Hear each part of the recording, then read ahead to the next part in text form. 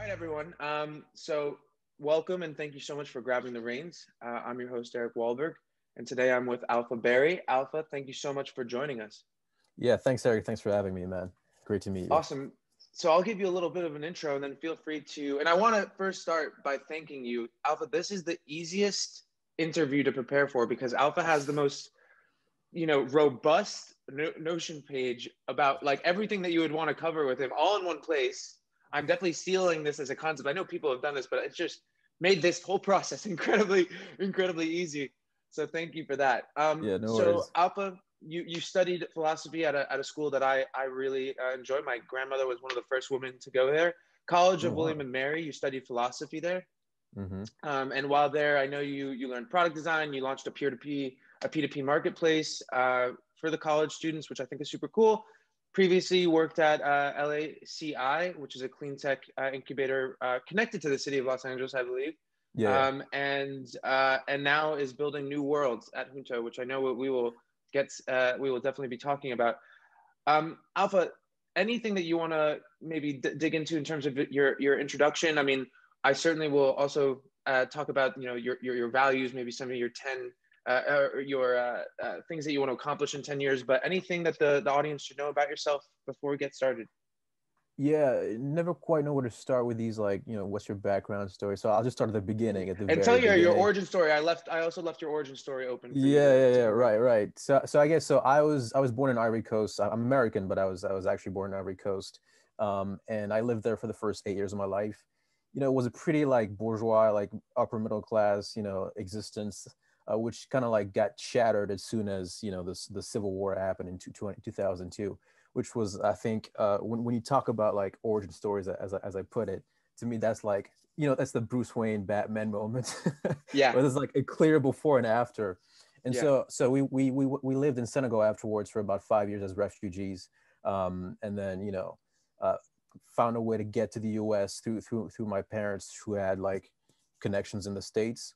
You know, did the process legally, became citizens, and then afterwards I just that's where I got into high school. Started to think about what exactly can I do to leverage this opportunity, because like a lot of my peers and friends, perished in the war, like our neighbors as well. So like I was like, okay, this is a pretty privileged situation to be in. How do you yeah. maximize this? You know what I mean? And so I got into College of William Mary. Originally, I wanted to get into law, but and so that's what philosophy was the spark of. But like my senior year, a few of my friends, we really started to we started to see all these stories about Snapchat and like all these 20-year-olds building empires basically out of nothing. And I was like, okay, something is happening here. Yeah. And like law seems like an old technology, something to be uh, ignoring when you have like basically technological empires birthing themselves out of Silicon Valley. And so we wanted to get into that space. So that's where the marketplace came up. We launched a website. Basically, it's like eBay for college students, right? It's like a Yeah. very derivative idea. We just wanted to try something out, and it worked. We had some traction, got some users, made a little bit of money, not much. But then right after that, I was like, okay, this is fun. I can, we can Yeah. make shit with our own hands. I don't need to, beg anybody for money or anything like that. So right after that, we graduated. We said, okay, let's build our own thing. We're going to be the next, the next big guys, right? The next Mark Zuckerberg and Elon Musk, whatever.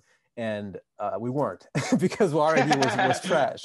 Our idea was trash. We were like, we were trying. It wasn't trash, but the idea was to build a podcast aggregator, because the Hmm. whole idea was if you can basically own the demand in the podcast space, which we thought was going to be way bigger than it was back then, which it turned out to be true. But so the idea was to basically build the YouTube of that space. um, Hmm. the problem, of course, is we were a little bit early, and also we just weren't the right people to build this thing. So we Hmm. did that for 2 years, and it was a learning experience. So right after that, got into Lacey while I was studying at the New School in New York City. And yeah, I did that for the last year, and then yeah, now I'm working on Junto. Super cool. Yeah, Yeah. no, I can certainly, I don't know what it would be in your case. I won't speak for you, but So, I founded my first company when I was 17. Oh wow. It was a Grubhub, but based around farmers markets, Okay. which were booming in New York, circa 2011. Maybe for some of the New Yorkers, this will mean something more than for others. But when like I was at Smorgasburg when there was like three Stellas, Okay. and like just the beginning of it, and so Yeah. I did it with a co-founder of mine that was 30 in his 30s, and I was Mm. 17. Huge mistake to kind of mismatch Yeah. that one. Yeah. We were the first B Corp, triple bottom line in New York, Really? I which thought was that a was cool thing to do, a and it was great Kickstarter. in New York. So Oh, I okay. bet New you that York. Gotcha. Gotcha. it's just Okay. in New York. Yeah, yeah, yeah. And so it was a great learning experience. I literally went to every single farmers market in New York, went stall to stall to stall to try to convince these, multi-generational farmers and so on, Yeah. not only to go brick and mortar, but then now to go like delivery. Right. But just to say that anyone who's been a young man knows how confident and I Yeah. would say for me it was hubris. I mean, it was just It's and I always just hubris. yeah, it's always hubris, and and it's always so much harder than you think it is. Yeah. And but you learn, and I think what I'm gathering from you, and I like to think that I got there eventually as well. Probably took longer for me than for you, but like having the ability to reflect on that and acknowledge that is super powerful, right? Yeah, for sure. Yeah, cool. All right. I want to rewind. You touch on it briefly, but I want to tease it out. But Hmm. it's in your values, and I'm going to butcher this. But noblesse oblige. How do I say this in Oh, French? no, yeah, noblesse oblige. It's a French. Noblesse oblige. I should just so you know, I'm the only person in my family that doesn't speak French. The fuck? My How'd that family's from like happen? Switzerland. Okay. My family speaks French, like going long, long ways back. But anyway, uh, I very much appreciate this concept, especially in the context of your origin story. I will tell you, for me, grew up basically as privileged as you can be. Granted, you could have gone two generations back, and my grandmother's fleeing the Nazis, but like Yeah, yeah. that feeling of, I really think that that's missing in the upper middle class and upper classes of the Right. country at scale. Yeah. First of all, just talk about the concept. What does it mean to Hmm. you? Where, how do you think people can acknowledge this? And you know, Yeah. I, and I'll just say, but I'll start you with the fact that I think right now the only way that people have tried to do this is through like shaming people or Right. The the billionaire like weapon the conversation thing. Yeah. billionaire, that or the weaponization of the term privileged, and Yeah, yeah, yeah. how non-functional or just how unproductive that is. But go ahead.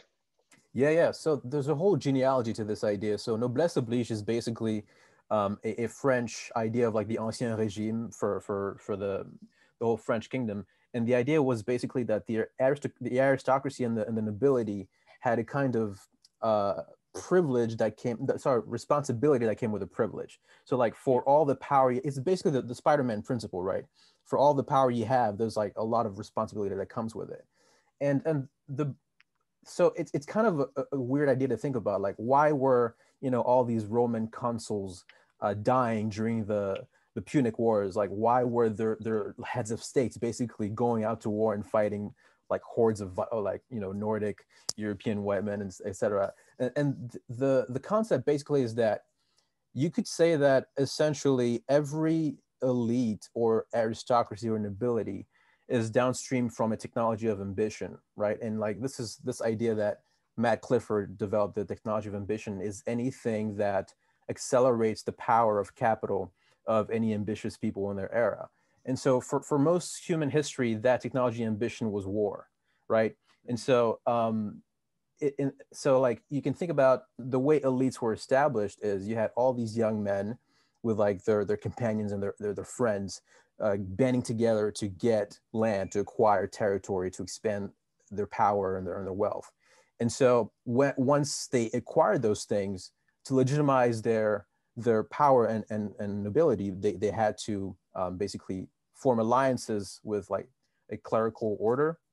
Mhm. And at the same time, this legitimacy meant that you had like a kind of responsibility that came with it.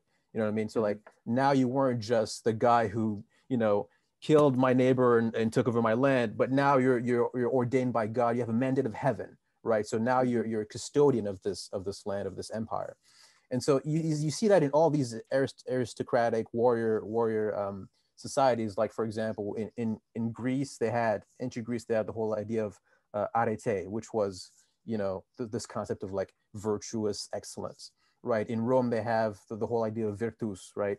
And of course in France, noblesse oblige. And then even dating back to like Napoleonic era, like you had the martial corps. They had every marshal had like a staff, and inscribed on it was this Latin saying, terror belli decus pacis, which means terror in war, ornament in peace. And the whole idea is we're the nobility, right? We go out there, we defend in peace, we provide, like we create this wonderful, like beautiful existence. Like, I mean, Versailles is exactly a manifestation of this impulse. And so for about most of history, that was the case. And now what happened is, over the last 200 or 300 years, actually maybe longer than that, you had the Industrial Revolution.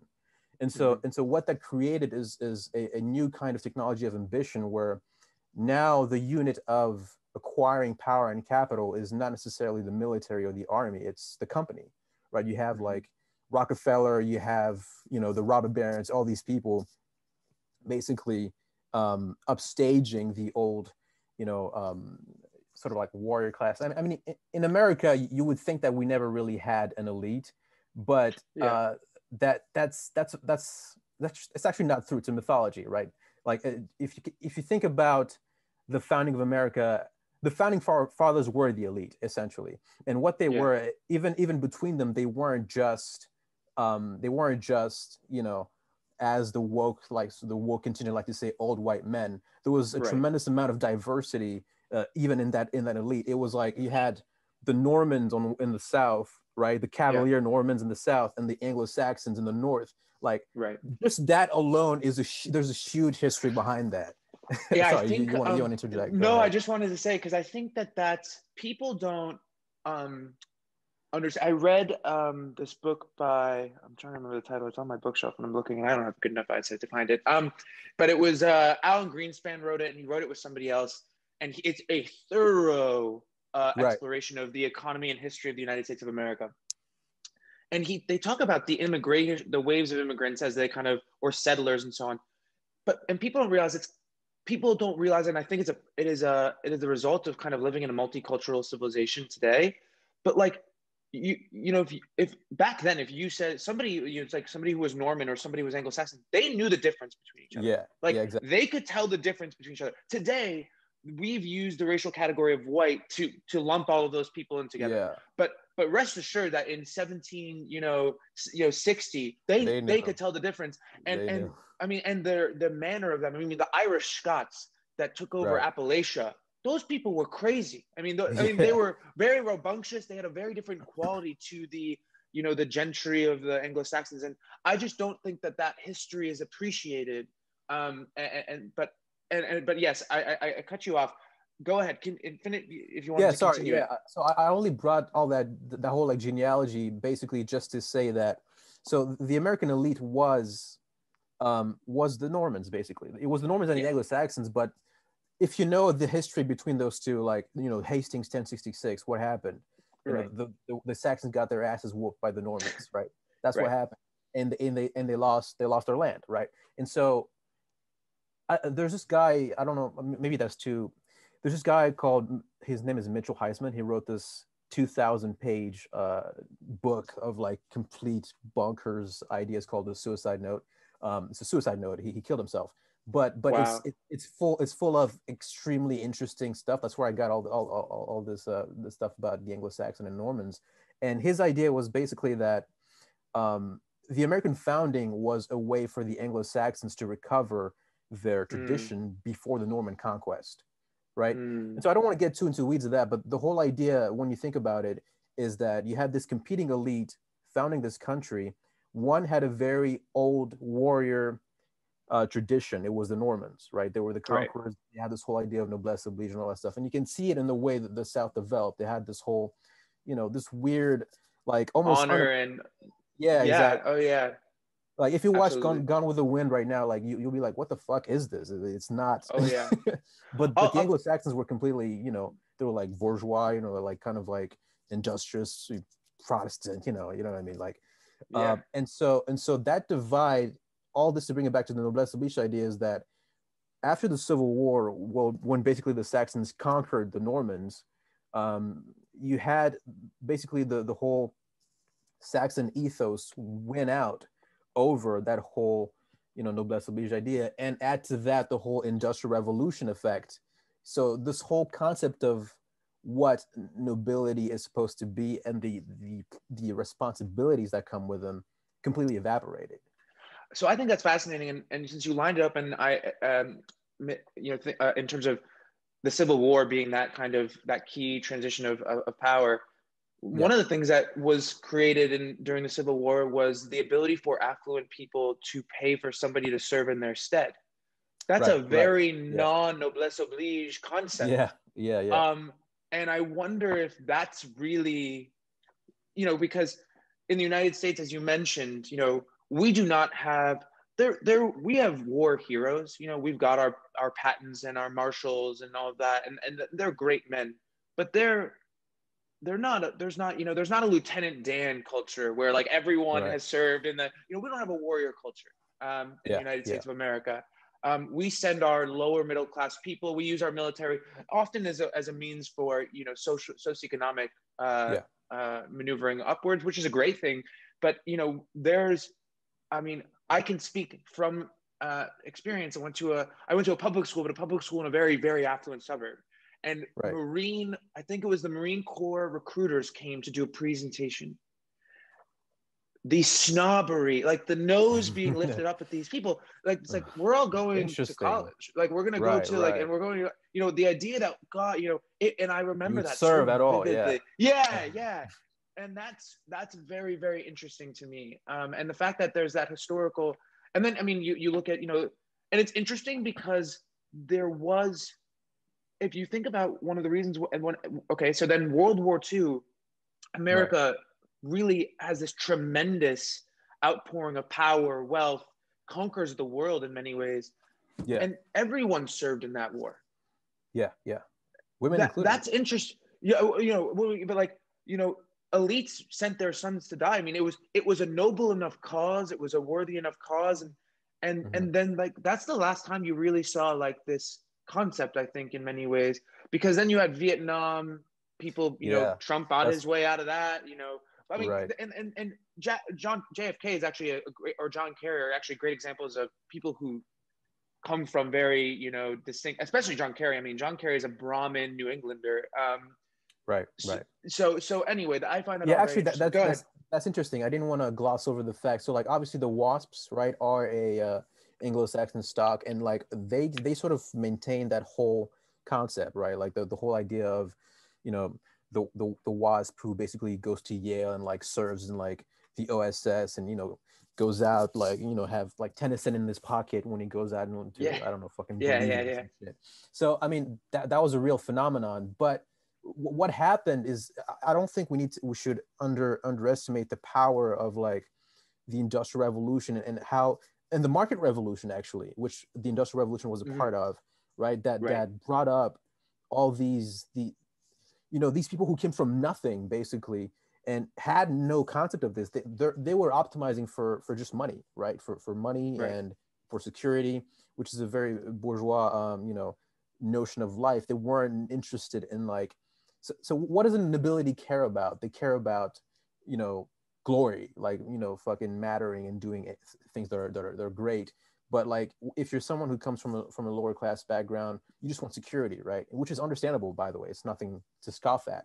But when those people Of course. become your elite, you lose something. And I think that's what happened over the last, and it's very rare. I want to emphasize that it's only about 150 years old, because think about it. Throughout history, it's just this warrior caste, always dominating. And like, by the way, there's also downsides to that as well. I don't want to paint this as like a Of glorious course. No, good no, no, old no. days Of bullshit. course.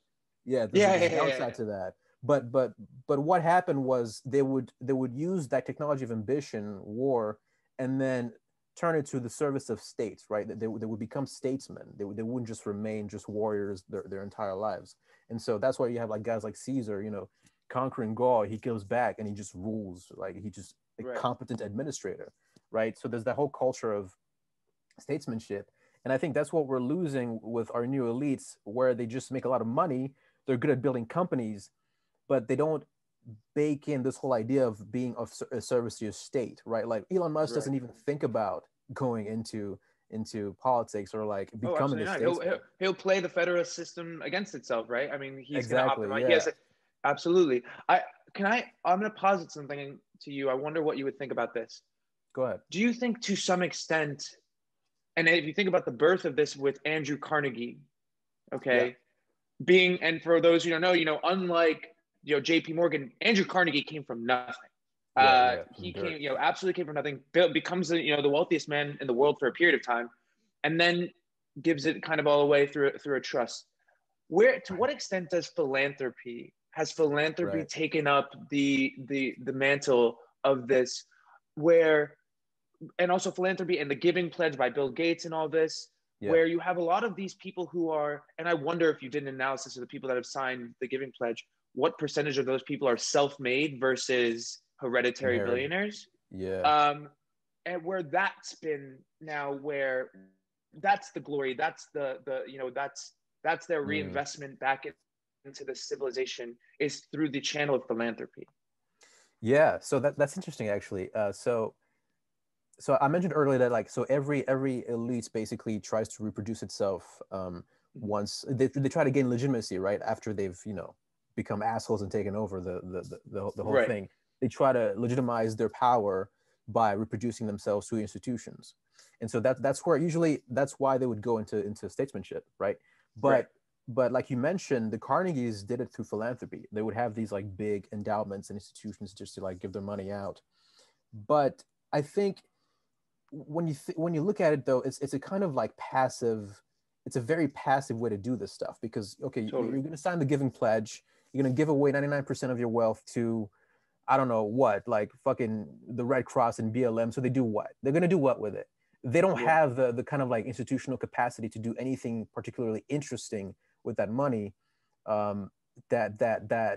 Which I think basically limits the impact of that philanthropy. So I would say that the philanthropy thing is just another way to abdicate responsibility, because it's a way for you to just pass on the ability to make these involved decisions in bettering your society to somebody else. Perfect. I'm going to use this as a segue into something else, and we can tie it all together. It's fine.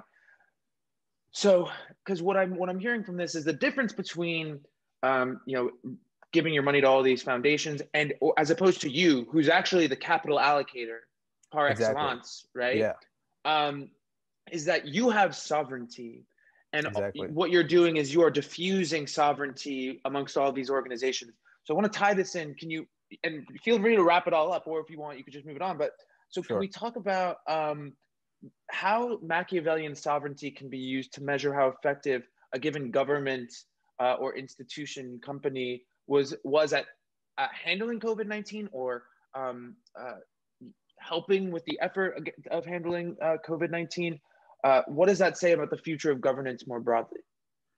By Machiavellian sovereignty, you're talking about the whole Burnham concept of like. Correct. Sorry. Yeah. Gotcha. Yeah. So just for people who don't know, James Burnham wrote this book called The Machiavellians, where he looked at these three science of political philosophy: Mosca, Pareto, and Gentile is the other one, I believe. Yeah.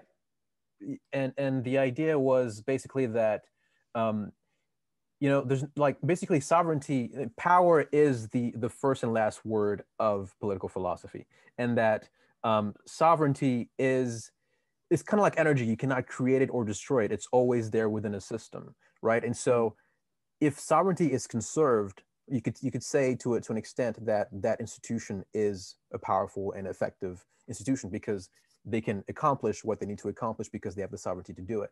If it's more like diluted and diffused, you can actually see that there's a way in which you can decentralize sovereignty, where like the sovereign deliberately delegates sovereignty to other like capable and powerful and like very competent actors.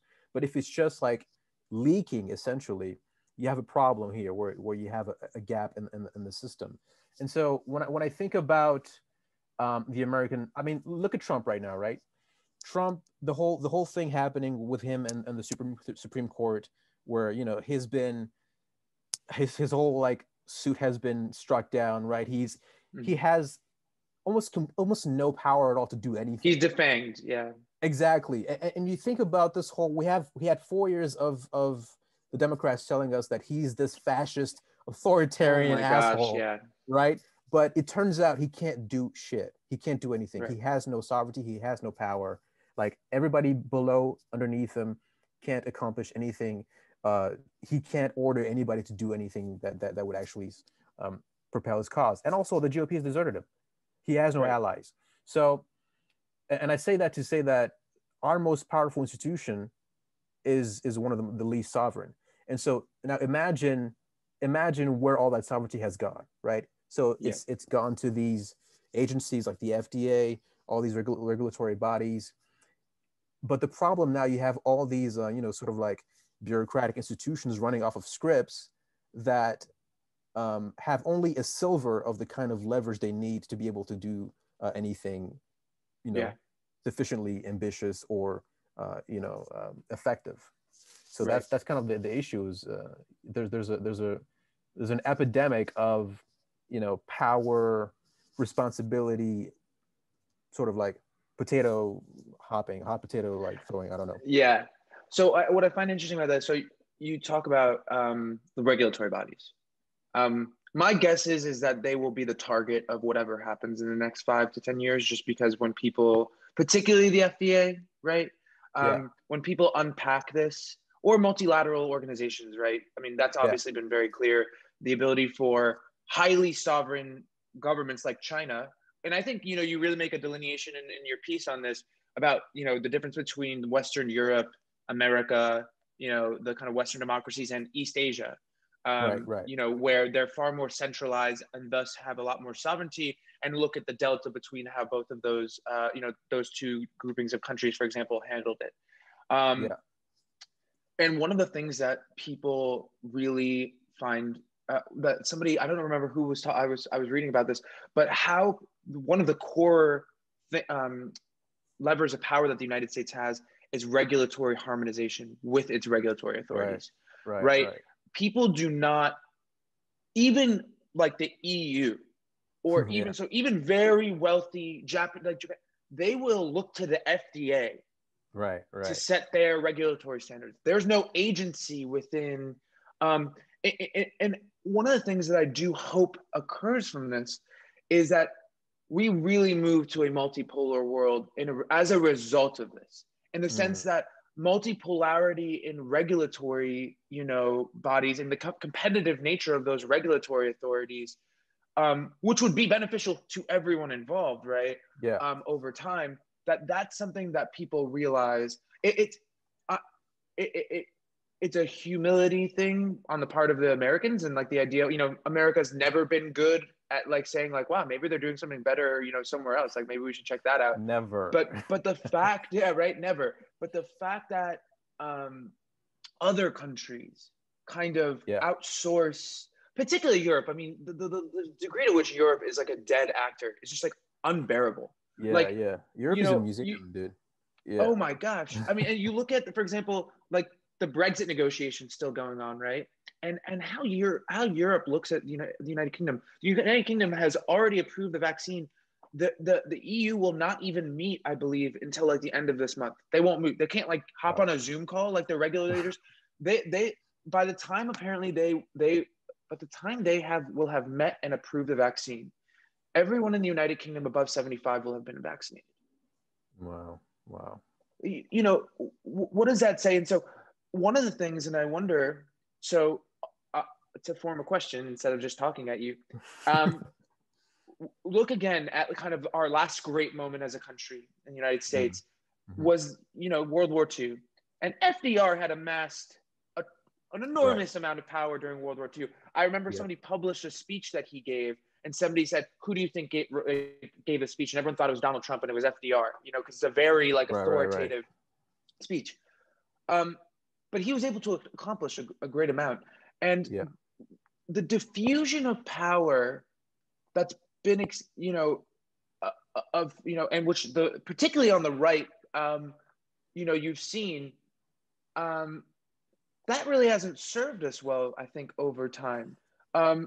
Or I mean, would you argue that? Because then I know we'll get into things like charter cities and so on and so forth. So there's an Mm. opportunity given there. I mean, is there any value? Is it worth the effort to try to reconsolidate some of this sovereignty and thus power back into these government institutions, or Mhm. is it actually a you know, modernism is not coming back in this country. Postmodernism is completely useless as Right. a you know, as a philosophy or a governing framework.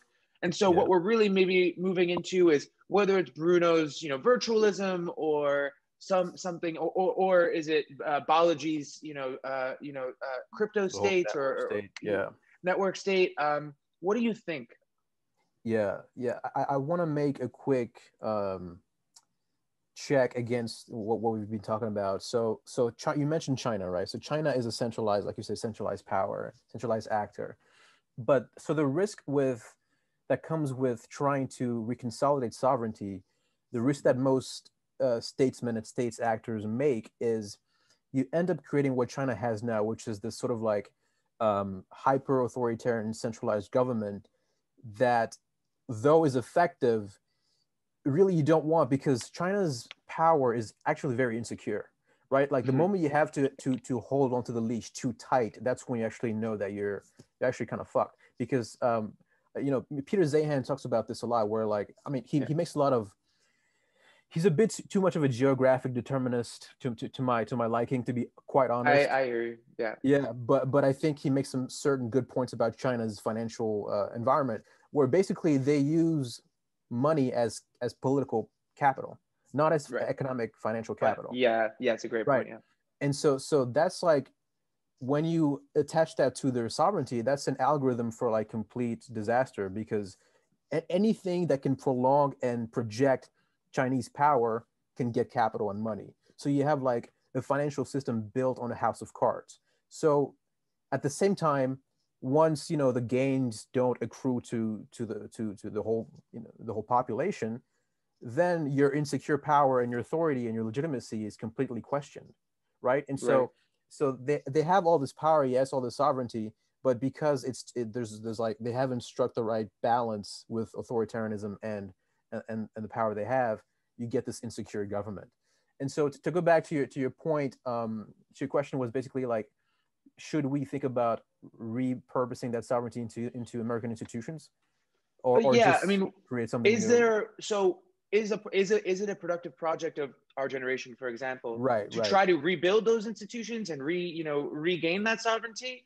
Because Yeah, I'm not saying that that project would then result. My end game isn't, you know, a Politburo, right, but right. also, but perhaps, you know, there's just, you know, it's hard, you know, the entropy is out, you're not going to kind of get it, you know, the cat's Yeah, out of the box, and so it's a much more productive thing, and actually it will also, you know, be a lot more anti-fragile to to yeah, build something new with it. yeah. I'm generally not a fan of reform. I'm a fan of, as you can tell by what I'm doing, like just building new things, because I think that the greatest way to actually reform an institution is to obsolete it, right? To create Mm, something that actually makes it look so outdated and like seduce, you know, people with greatness, basically. You know what I yes, mean? yeah, And I think any task, because what would you do if you tried to reform, like, I don't know, the FDA? I mean, where do you start with that? You know what I mean? Like, without right, getting on a project of like 25 years. By the time you right, actually reform that one institution, you know, the game is already done. And so the best thing to do, I think, so you know, Balaji has this whole idea of the network state, right? Which is a far more utopian version of what is actually needed. I think that you can't really start with that. I think the network state is basically an infrastructure play, but fundamentally you have to begin with, I think, what Ahmed talked about, which is kind of like creating this network of builders already, right? People right, have already sniffed out the danger and have an idea of how to coordinate and sort of start to construct something outside of the confines of what already exists. And so once they start to work, you kind of have this effect where, you know, they're forced to make a choice. Either we continue with what we have now, or hey, look over there, you have this fucker, you know. Hey, let's look at Elon Musk, right? He built SpaceX, though he did use NASA, right? But like, you don't think NASA wanted to work with Elon because he was doing what he was doing? You know what I mean? Yeah, he was doing. They were like, this guy's doing our job. Hey, let's give him all this money so he can do it better. Yeah, yeah. You know what I mean? So that's sort of how it should go. And also that because it's then there's a demand for that new institution, the legitimacy is much the transfer of legitimacy. Exactly. Yeah. I think that's also, I mean, you can use the parallel of Graham Allison's, you know, like Thucydides' trap and like rising and falling powers, and where there was a peaceful transfer of power versus something that was far more kinetic, might have something to do with, like, there was a demand for American power. The British, you know, Churchill wanted, right? He gives that big speech where the new world comes to the rescue of the old. He very much wanted that, right? Okay, cool. I think we've closed out that segment. I'm going to move on. I loved it though. Okay. Alpha, tell me, what does Athens have to do with Jerusalem? Who was Tertullian, which was fascinating for me, and what is a Tertullian moment? And I would just tell you, I lived in Jerusalem for a period of time, and so awesome. I very much enjoyed, you know, reading this piece. It was fantastic. But please tell us about those three questions. Oh man, we're going down the neurotic rabbit hole here. So yeah, I guess to give some context, so like I wrote this essay called The Tertullian Moment. I think it was earlier last year, or is it this year? I forgot. April. Gotcha. Yeah, and so what I was basically trying to figure out, so I came across this quote. I don't even know what I was reading, but like this quote by Tertullian, who was like, "What has Jerusalem to do with Athens?" Or some fancy question like that. And I was like, "What the fuck is he trying to say here?" And basically, the question he was asking is, now that theology is taking the place of philosophy, what does the seat of God, Jerusalem, have to do with the previous seat of, like, you know, human evolution and progress, which was Athens? And I wanted to recontextualize his question, because when you think about our world, right, you have this feeling that there is a massive amount of technological like a development at the same time, while that development is extremely irresponsible and at the same time also not even as advanced as it could be. This is the whole Peter Thiel argument, right? The great stagnation thing.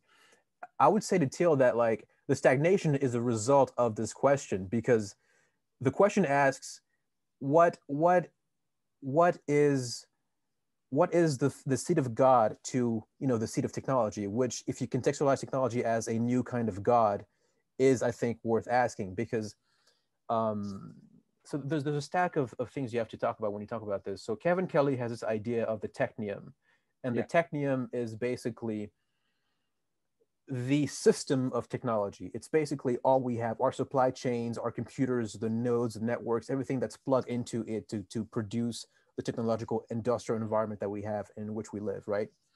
And his idea is the technium has a will of its own. It's completely like self-generated. Almost most of the technology that exists today does not exist in the service of people. It's for the service of other machines, right? Like we have like trucks carrying freight. You have, like, you know, machines building other machines, right? Most of that stuff we don't see, we don't touch.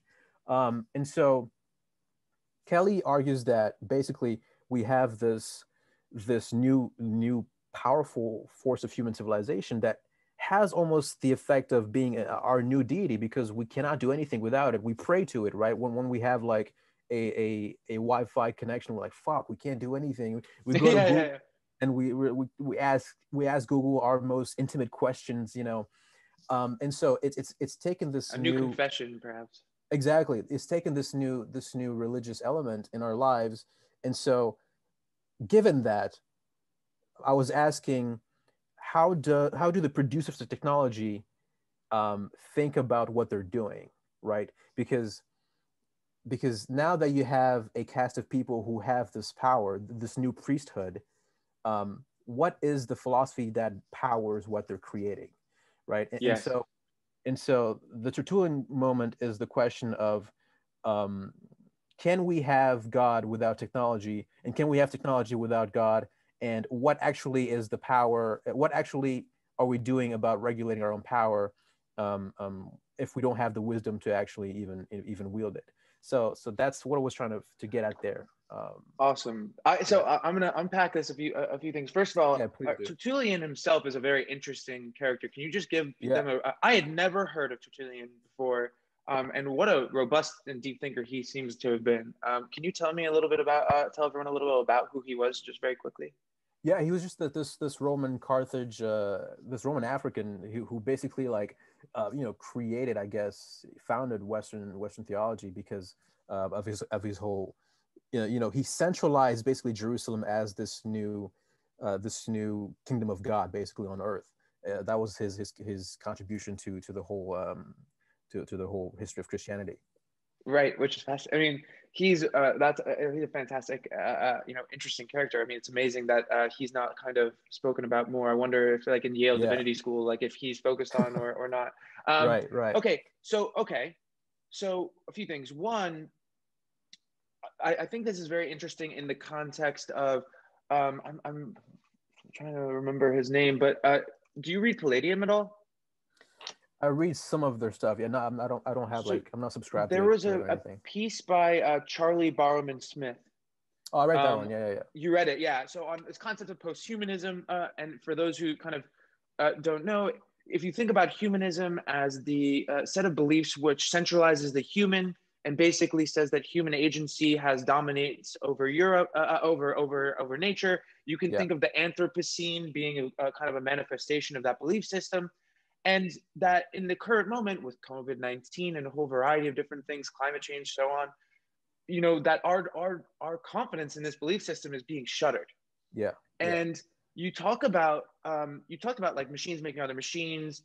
I also like think about a lot of the things of like feedback loops of like when I think about the like a new career that exists today is content creator. Okay, Yeah. Yeah. so I always ask the question to people when I think about this is who's making that decision to create that content, right? Right. There is a monetization feature, Interesting. Yeah. right? That is Yeah. incentivizing these people to go and do these cool things. Now it's great, and it's interesting because you can be on. If I had to choose where to be on like the organism of the technium, I'd love to be a content creator, in Bali, doing cool things, as opposed to Yeah. maybe making tutorial videos of or ASMR videos, or Right. there's almost like Right. a hierarchy of human, like a Maslowian, hierarchy of content creators, I think. But For sure. who's making that decision? And Charlie Burrow Smith talks about, we really need to rethink about our relationship to the world because, you know, and people have been interviewed like from Google and other large tech platforms are basically saying like, it's not really like anyone's making decisions. Like Yeah. Yeah. things just It's become algorithms. available. It's Yeah. algorithms and like people, but also like the possibilities just arise. Right. And so like, and then they seize those opportunities and they kind of flesh out that decision space or that search space. And Yeah. it's very emergent, right? You have a highly complex network civilization and technologies. And now things are emerging. I mean, GPT-3, for example, right? Granted that there was a decision to do that, but like what comes downstream from GPT-3 is an Yeah. entirely emergent phenomenon. Yeah. Yeah. And, you know, so when I think about Tertullian and that decision, if we could talk to Turing or von Neumann, they would have a very Mm. humanist view of things. Actually, no, not von Neumann because of his cyber. No, Oh not no, him. Yeah. I'm thinking of what's his name who created cybernetics. But he was a Oh huge yeah. outlier. I mean, he was a huge outlier. I think they had a very modernist, humanist view of technology. Like we are building Yes. technology for humans to do X, and so if Right. if if, if I think of them as Athens, and I think of Jack Dorsey Hmm. as Jerusalem, that's how I begin to view things. I think Musk is a very Athenian figure. You think so? maybe you could feel free to disagree, but anyway, Right. I've said a bunch. What do you think about some of that stuff? And by the way, I would Yeah. like to know what your answer is to this Tertullian moment, as well. Yeah, for sure. So you have basically technology. So there's this concept in design called affordance, right? Which is basically that the way you design an object, um, invites the action, right? So for example, you have a door that has a sign push on it, so you know how to interact with it, right? So Mhm. affordance basically sets the rules for how you use a thing, right? And so you can think about technology as, you know, a a a network of affordances, basically. So we have all Mhm. these technologies that we build, that effectively dictate how we use them, and also in the process dictate how we become because of that. And so Marshall Mhm. McLuhan has this whole quote about, like, we shape our tools shape us. This is a whole idea of basically technological affordances. And so I bring this up to talk to your humanist point, where when you're building technology with the idea that we're here to dominate nature, which I think Bowman was touching to, where like the whole Yeah. modernist project is this idea of man dominating nature, right? Mhm. Then you have to design technology in such a way that you are also dominating man, because that's sort of the logical conclusion, right? We are a Mhm. part of nature as a fact of, as a result of being within it. We cannot live without it. And so all these systems end up becoming things um that that oppress, and like they help us. Yes, we can do some things, but fundamentally they shift the way we feel about ourselves, like, and the way that we can actually interact with our environment. So like, let's take for example something simple like the iPhone, for example. Mhm. What is the iPhone? It's like, it's a black box, it's just a black hole. It's a square black hole, right? Basically, Mhm. Yeah. where the whole affordance is what? It's just this. It's just that's the affordance. So you can just look at it, fall into it. You can't really modify it. You can't leverage it to do something ambitious or anything like that. It's just this thing that's meant to consume your attention, you know? And so that's the key here, where um, the technology created is downstream from what we think humans are for. You know what I mean? Mhm. That's the key concept. Like, there's no designing technology without a conception of human nature. And I question whether Elon is Athenian, because Elon really firmly believes in this idea of technological, of like technology for the sake of it, right? I think Mhm. like, it's a conjecture, I'll give you obviously. rope. That's fine. Yeah, go ahead. Yeah, because it's like, we're building these spaceships, these rockets to go to Mars. Great, yeah, that's obviously ambitious, powerful vision, etc. But fundamentally, what's the human story there? I don't think he's ever really touched on that. Like, there's no deeper ontological, you know question, like, thread being pulled here. It's just Mhm. because we can, let's do it. Which I Mhm. think is you can encapsulate basically the modernist view of technology. It's just because we Right. can, let's do it. Hey, Right. we can modify our genes. Let's do it. Yeah. Like, ignoring the fact that maybe in 200 years, everyone, species inbreeding has happened because everyone wants to be tall, beautiful, and like muscular without having to work for it. I mean, that's what's Right. going to happen. Like, who's going to Sure. decide to be, 5'3" and 60 pounds? Nobody. Sure. Sure. Yeah. Right. So my answer to the question. So the question basically is asking, what is religion and theology and all that philosophical, um, sort of like philosophical substrate to a civilization of people who can make of themselves gods, right? That's really the Mm. question. And Right. so my answer is, we need to find a suitable answer. That's my answer. Okay. So first of all, on the Musk question, I would actually say that he's kind of Janusian in this area. Okay. Having thought about it, I think SpaceX and Tesla are very modernist. I'll call them Athenian projects. Okay. Okay. I think Neuralink is a Right. Okay. very, very Jerusalem, very post-humanist. You know, like he says that basically, like, this is how we survive. We merge with them. But the truth Yeah. is, right? That is a That's a singularity. Yeah. Who could possibly fucking know what happens as a result of that, right? It's so just many presuppositions in that sentence. Like, yeah. It's right. And so I think for him, and it's not surprising given like his impact, that he can kind of have multiple, frameworks, multiple viewpoints at the same time, just because he's also spread across so many different things. I want to suggest two technologies that I think could be on the horizon that maybe are much more more like Jerusalem versus Athens, and then thinking about it in terms of us moving to a much more post-human view of the world as a result of what we've learned through the force majeure of COVID-19 and a lot of other humbling experiences of 2020. So I talked about this in my conversation with Ahmed. Yeah. And there's a guy who I know through Twitter, like everyone, Josh Marin, really awesome guy.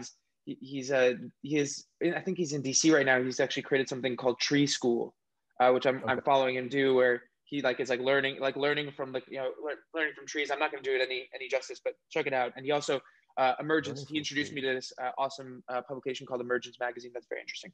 So we had this brief exchange on Twitter, and I was talking about it. So if you think about the iPhone as a modernist technological device, for sure, right? Yeah. And particularly, and I like that you closed this loop of, it's not actually about, its effect on nature as much as it is like controlling us. I mean, exactly. It is and social media as it's currently constructed is very modernist and very, in that regard. But then you think about augmented reality and the ability, and I think of this in a few ways. First of all, what that gives you is a freedom of your hands again. I mean, there's a generation of people, Alpha, that don't really use their hands in the way that, right? They would have to relearn how to interact with the analog world. But being able to have, information, displayed on your environment, you go outside, you're in nature, it could tell you about the things that are around you and all this stuff. And Josh calls this AR animism. So this kind of, right. And so it becomes a much more, if you think about it, also just animism as a religious, it's super post-human. It's very much the idea that we're not in control of this. We are naturalistic. We are in this as opposed to controlling it and so on. Yeah. So, augmented reality being if you think about I think it's the affordances that something like augmented reality gives you, I think that's a very interesting thing that becomes a lot more post-human. The second thing, and I'm very interested in this, I wanted to write a sci-fi short on this, but didn't have the attention span, I guess. I'll do it. But the idea of, so with things like GPT-3 and generative AI and also now the introduction of objectiveless algorithms. And so imagine a not too distant future where you pair Unity or Unreal, right? And there's enough parameters kind of, kind of constructed where you could just generate worlds and you could generate characters, you could generate scripts and storylines.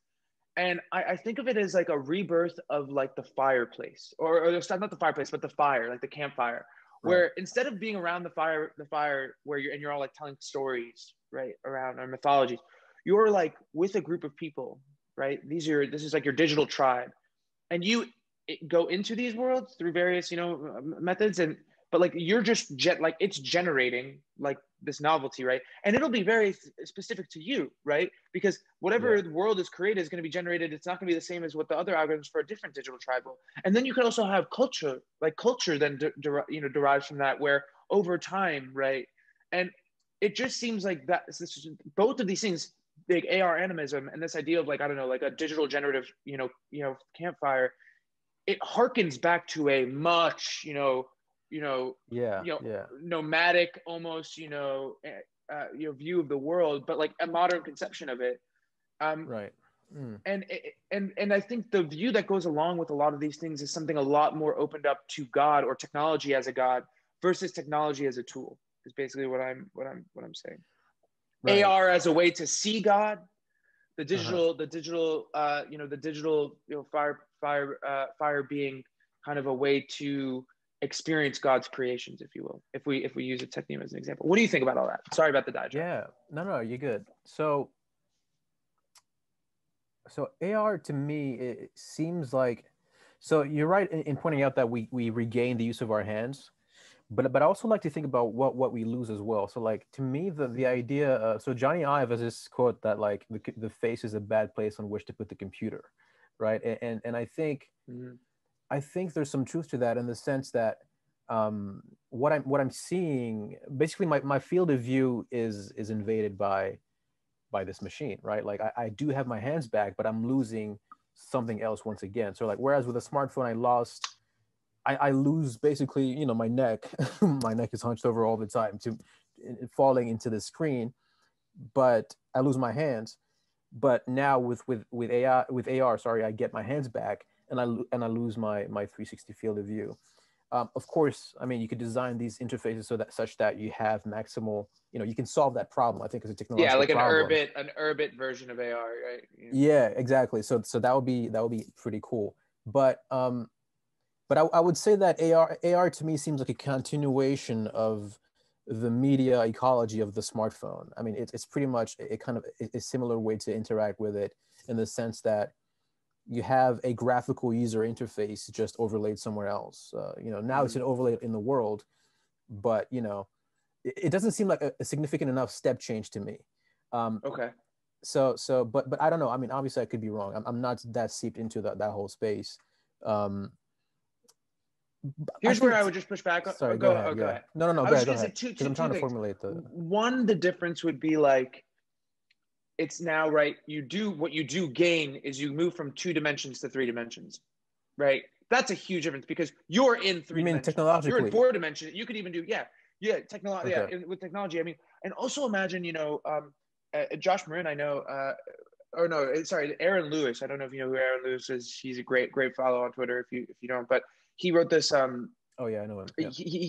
he wrote this thing Garden of Fork and Memes, and at the end he kind of talks about this idea of introducing time into technology. So like imagine like you create things, here are your notes. Like imagine just in Yeah. AR, Yeah. just imagine the note function. Imagine the paper starts to yellow on the older notes, where Yeah. you've Yeah. now introduced not just 3 dimensions but 4 dimensions, and Right. that becomes a much more human, much more Yeah. organic view of the world. So I think the degrees of freedom that you're given in 3 dimensions and 4 dimensions are much greater. And also from an evolutionary psychological perspective, from a human perspective, it's a much more human thing, I think. Yeah. Because this idea, and I just saw, do you know who, what's his name? Joffrey Miller is? Jeff Miller. Yeah, the evil Yeah, psych guy. Yeah. Yeah. Yeah. yeah. So he posted this picture of Steve Jobs with the iPhone, I think it is, and then oh no, with the Macintosh, and then with the iPad. And he says this is what happens to the difference between what happens between humans and technology over time, right? Where the computer Mm-hmm. got smaller and more sleek, and whatever, and then he got older. And I just Huh.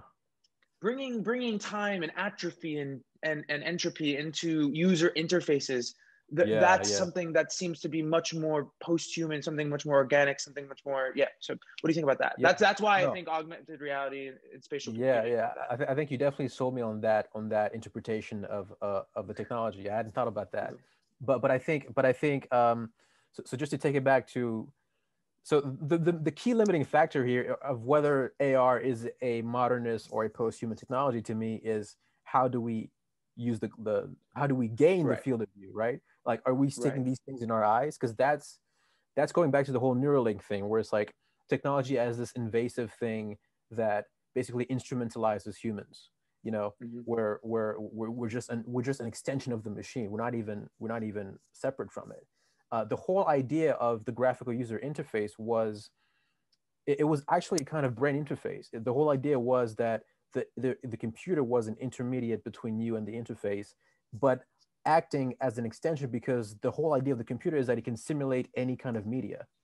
So Right. that's why you don't need to put that shit in your fucking eyes, or like in your fucking brain. Sorry, not your eyes. And so that was the idea that Alan Kay and like Brad Victor, all this is what they're working towards. Um, but so that would be the key question. If we can find a way to gain the field of view without losing that human element, like is it just glasses you can take off on and on? That could be actually great.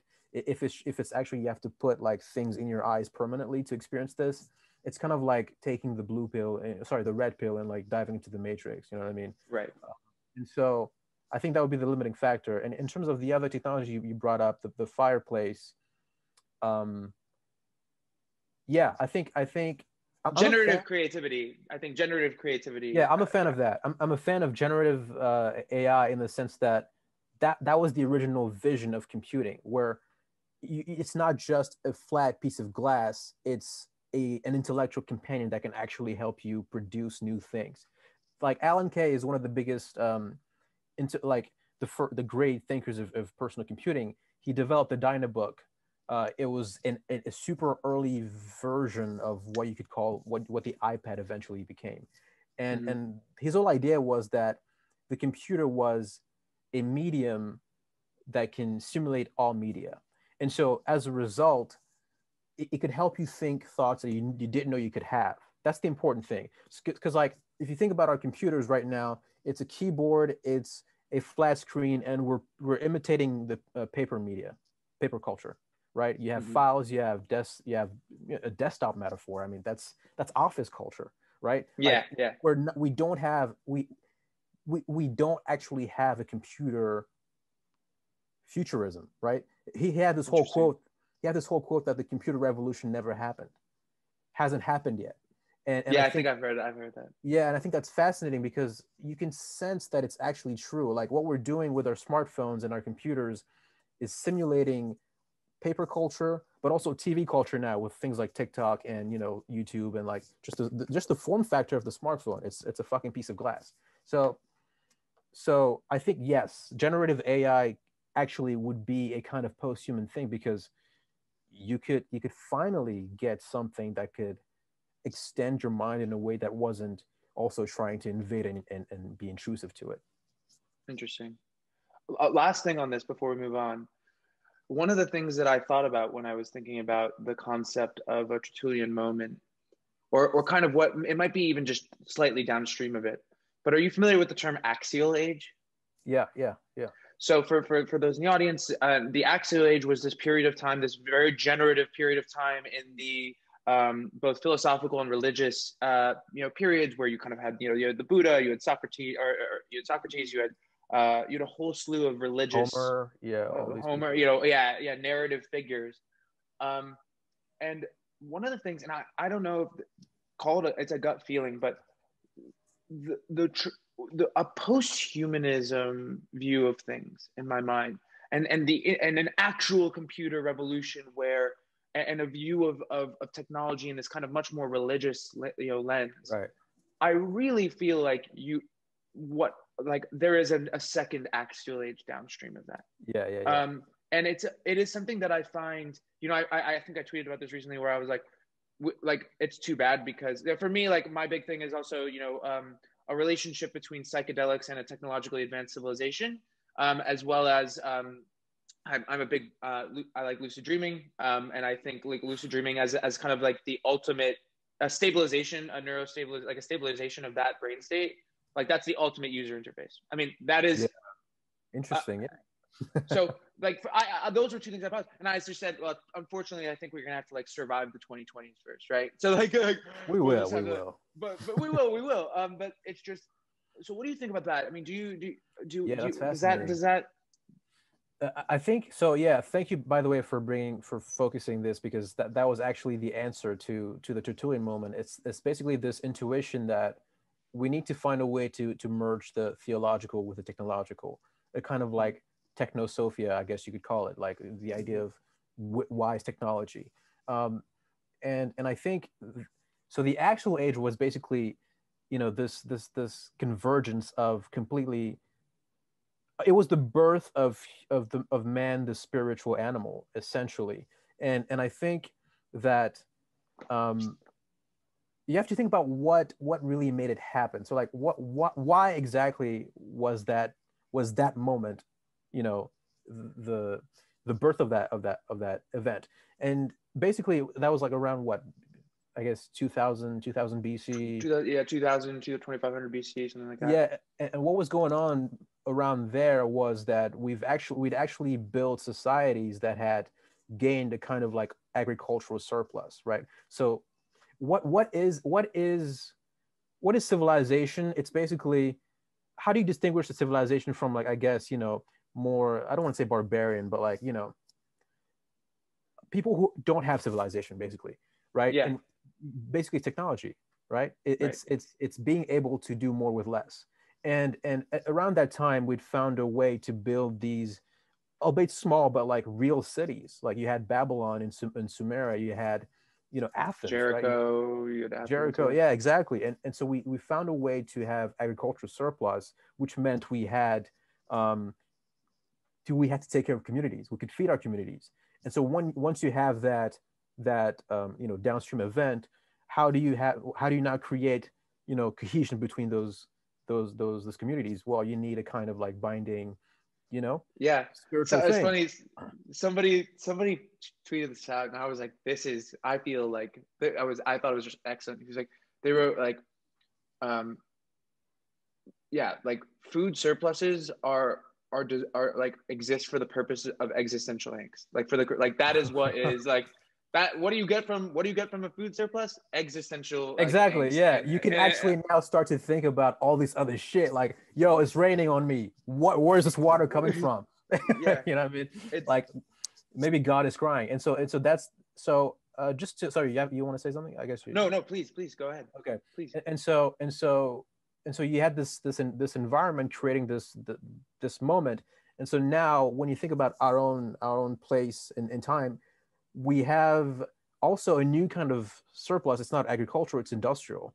We've Mm, created the society where it's like we have all this machinery that upholds a very material standard of life, but we've lost all the spiritual element. Because at least when you think about the Western context, like the West basically evolved its technological dominance at the cost of its spiritual and religious cohesion, basically. mhm, You know what I mhm. mean? And so because we've lost that, now there's a kind of opportunity to go beyond it. Because you have to think about it, right? Why are a lot of young people just atheists and like turning to astrology or fucking Wicca or witchcraft? Yeah, yeah. What's going on here? And basically, the Tertullian question is, why is Christianity or theology in general not equipped to deal with this new God technology? And Mm, so to answer that question, you can't just go back. You can't just return to right. these these old things. You have to wonder, maybe if a fusion is possible, what kind of a new Christianity or a new Islam would fuse well with this new kind of technology. At least Yeah, that's what I think is the opportunity for this new axial age that you're talking about. love it. All right, let's shift again. Love that. So talk to me about what you term as the second market revolution. What countries or Hmm. civilizations do you expect to play a role in this? Right, right. So I haven't read my own essays in a minute, so I have to go I'm back to sorry. this. Yeah, go ahead. They're So top of mind for me. So right. So first of all, let's go back to the first market revolution. mhm. So basically, we're like, the way we're taught in school is basically that it was shit for a minute, and then we had the industrial revolution. Now we have things and cars and shit, Yeah, whatever. But the reality is that the industrial revolution was downstream from the market revolution, which well, at least the American one, the American version, which happened in America around the 19th century, where you know the first I think the Erie Canal was opened mhm. up by technology, and so that allowed the country, basically America's huge internal economy, just opened up, and so you had Yeah. all these corners. Yeah, go ahead, go ahead. Just for those who don't understand why that's important, America has more navigable waterways in its interior than the entire rest of the world combined. Yeah, That's a Peter Zeihan. That's a yeah, Peter Zeihan exactly. thing. Yeah, Go ahead. good old geographical determinism. Yeah, I mean, Yeah. America is so geographically lucky, and so the Erie Canal and the people who developed the ways to navigate it opened up this economy, and so you had this commercial industrial boom that was downstream from that, because now you could make goods that could travel these networks, these Mhm, pathways. And so that was the first market revolution. It really was what made the U.S. the U.S. because it was the boon for its productive power and wealth. It kind of realized the Hamilton vision of like a super industrial society that could actually take over the, well, lead the world, I guess. Yeah. And so the second market revolution is something I've noticed. I was trying to contextualize, like, why is now the right time to build these technological companies? Like, what exactly happened? And so you can think of the internet as a kind of new Erie Canal. And so that was the way I was contextualizing it, where we've created this new network that exists ahead of our real physical network. And the first phase of this revolution, this new market revolution, was just digitizing everything that was in the real world. So you had like Facebook digitizing social directories, you had Google digitizing information, you had YouTube doing the same for video, and all these companies are markets. They're opening up markets to knowledge, to social, to information, to video. Right. And so that's really what happened over the last 20 years. Is like we had this birth of this new market revolution. But the caveat that I put to this is that you have to remember the first market revolution had also its own industrial revolution. So they were still making shit, right? There were still valuable, tangible goods being produced. Ours is purely virtual. And I think that's also what explains Peter Thiel's notion that we've had this 40-year stagnation, because yes, we've had all this progress in the world of bits because of the internet and the market revolution we've had on that network, but we've neglected the physical aspect of things. And so my bet, if I were a VC, that's sort of like how I would structure my fund. It would be like, my bet is that the second market revolution hasn't happened yet fully, and that we still have to build out, now that we've built all these markets virtually. And by the way, crypto is super important here because you actually can even increase these markets exponentially, right? Now that we've built that market layer, the industrial physical layer needs also to be built to realize the revolution completely. And that's like building out in the real world, like cities, like railways, like new modes of transportation. I mean, what Elon's doing is super important just for like, traveling between countries and shit. And so yeah, I think that's pretty much what I was trying to get at there, essentially. Super interesting. So one thing that I think people discount though, and I actually do buy into, for the most part, Tyler Cowen and Thiel's, Great Stagnation. When I did their like thought experiment, I don't know if it was when Peter Thiel was on Eric Weinstein or when Tyler Cowen was on Weinstein, but they did the thought experiment of like, think about your apartment, remove all your screens, like what's different. And I could only think of my Nespresso machine. And while I love coffee, not that big of a difference. This is, by the way, the delta between 1971, I think, and 2020. But logistics technology, or the real like actual logistics layer. I mean, there are two things. So not only could one argue that logistics, I mean, the quality of life maintained during this pandemic, for a lot of people, for a very large amount of people, it's very impressive. And it's like Jeff Bezos got really rich and everyone's like all pissed at him. It's like, you should, like, that is, he did that. Like, and same with like DHL and a whole bunch of other companies, right? But then the second thing is a lot of people have thought about, shit, we printed all of this money. And, this was even before now, but like also 2007, 2008, like get ready for the inflation and like the deflationary, like people talk about, I mean, there is, I think, some deflation from software, like totally, but the deflation from logistics is, I think, very like a very non-trivial like thing. And when people think about, when people think about just like from a monetary, theory perspective, like the power of logistics, like that had real, and the velocity of money, all these different things that like kind of are downstream from that. I just think that just gets, people breeze over that. And it's kind of like, I get it. It's behind the consumption layer, right? And it's like people. It's the technium. We don't see it. Right. Cool. Like I got my book, like the book has been like, my book has been here since, or, we've had books in 1971, but my book also was delivered like to me, and it was delivered to me in like one day, and so like Yeah. that component of it. That always triggers for me. I have this rant I mean, I don't like to do, but I have this like, sort of heretical position where I don't believe there's no such thing as free markets because of the same reason. Like, because basically what's the free market? It's like, it's this logistical, um, it's the consumption layer of like the logistical apparatus of the U.S. Navy.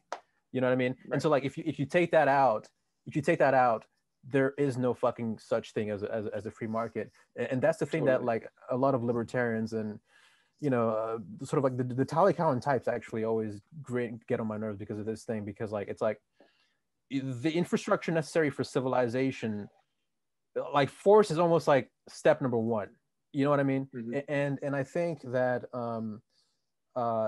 so when you talk about, for example, the whole 19th and 18th century was Britain trying to get to open up China to trade spices, right? So they had a free market after they opened up forcefully China and other markets like India and shit like that. And so I don't want to get into all that, but I think your point about this logistical layer always getting unnoticed is actually super important. And the second market revolution, to go back to that, is an argument for fleshing that out, for repurposing it, for renovating the logistical layer to enable more wealth for more people.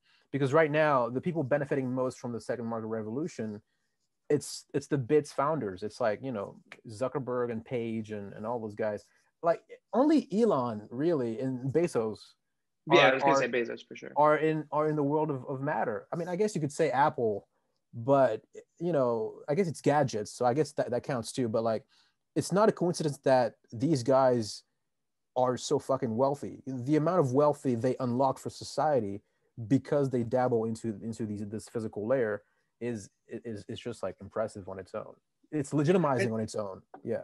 And don't you think we've really, now you have Jeff Bezos and Elon Musk are the number one and number two wealthiest people in the world. And I wonder if that does represent, Tyler Cowen, a lot of these people have come and said that they think that maybe 2020 was kind of the year where that great stagnation ended. And I wonder if just that pure two data points were indicative. Ooh, I don't think you agree with that maybe. But no, I was thinking about it. Sorry, go ahead. I'm listening. Think about this. So I think people have done this. So like mRNA vaccines, that's a hard tech solution.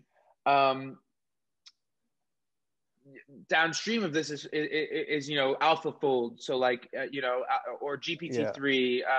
So some of these are still in the areas of bits, but I think the first Hyperloop was put forth. There's been some battery technology. There's some battery technology breakthroughs, and so on. But so there people point to some of these things as being kind of indicative of a move away from stagnation. Right. So I guess, or at least the beginning. I mean, just the beginning. Okay. Yeah. They're saying it's the beginning, right? Green shoots. Okay. I can agree with that actually, but I would caution that maybe 1 year is a bit too small of a data point. I think we need to go like, we need to have a streak, right? Because for what, the 50s, you had the atomic bomb, internet, like fucking washer and dryer machines. You had like, it was successful. You had the car getting, appliances in general. I mean, all your appliances. Yeah, that was like a successive, and then you had, of course, airplane travel and all that stuff. So like, It was back to back to back. So I think this year is a good start. Definitely. Let's see how the next 5 years play out. See how it pans out. Okay, cool. Let's tie into, because I asked, and I want to tie it into, I'm going to say something. So tie it into your idea of the African moment, and then we'll go in through that, one of the things that I find very strange, and I've had the privilege, I lived in South Korea for a period of time. I worked for a Singaporean company. So I get, East Asia. And one thing that people just fundamentally don't seem to understand is like what a demographic time bomb East Asia is. East Asia is going to be one of the oldest, if not, it will be the oldest continent or kind of a collection of countries by like 2030. If you It could be a little later, 2035, whatever. Yeah, And some countries get roped into that are younger than, true. very young. And so they bring down. But I mean, South Korea, Singapore, Japan, those countries Japan, are yeah. very old. China's already, from a working age perspective, older than the United States. You know, and so people look at, and there's so much focus on Asia as Yeah. the continent of the future. Why don't you tell people a little bit about, the African moment, why that's wrong? Hmm. And maybe just tie Yeah. in together why then the second market revolution can really be harnessed on the African continent, and we'll kind of Right, right, right. we'll use that to push our way through to Junto. Gotcha. Thank you. Yeah, that's a great question. So, when you think about, so I have this other heretical thought that basically China is the new Japan in the 90s. You know, Yeah, I think people are, we should be wary about. Of course, they have real power, they have real capacity. sure. But I think that China can be handled just like Japan was in the 90s. I think they're having a moment right now. But for me, I see China as basically just another high modernist, Western state. I mean, like the running off of the script that's ontologically Western. There's nothing really Chinese about the CCP, you know? No Chinese characteristics. Exactly, exactly. And so, where's the Confucianism? I mean, where? I Yeah, they mean, just okay, talk about whatever. you can say Confucian and you can say the word harmony, but that doesn't make it true. Exactly. And so I bring this up because to me that tees up the continent and the people that people love to ignore, Africa. So just to give your audience, if they don't know about it, the Please. demographic data. So and this is pretty reliable data. It's like the UN and other Yeah. institutions like that. So like by 2100, it's projected that about 1 in 3 people in the world will be African. So let me say that again. But by 2100, 1 in 3 people will be African. So that means 1 out of 3 people you see walking around the street will be African. And what that means, of course, is, so Henri Lefebvre is this French writer who has this quote that like demography is destiny. And I think that that's a bit too deterministic, but when you understand the rise of America in a demographic context in the 19th century, and also China now, which is leveraging that over the last 50 years actually to get to where they did until they started the whole one child policy thing. When you understand those shifts, like you start to realize that what's going to happen on the African continent is either going to be one of the greatest like economic growth stories of the 21st century or like a huge humanitarian catastrophe, Right. because by 2050 you have about 1 billion people on the continent just working age, right? So that's a bunch of young men and women about 20 to 25 entering the workforce. Okay, so let's play this out, right? Let's say they don't have enough jobs, enough institutions, like the banking infrastructure to build a life. What are they going to do? Yeah. They're going to get the fuck out. They're going to get on those ships, get to Europe, get to the West, maybe even China, right? Some of them are already doing that. And what that's going to create is like a kind of like geopolitical shift that you can imagine Syria times like 200 or like 1,000. It's going to be, Oh my gosh. Yeah. we can't even imagine.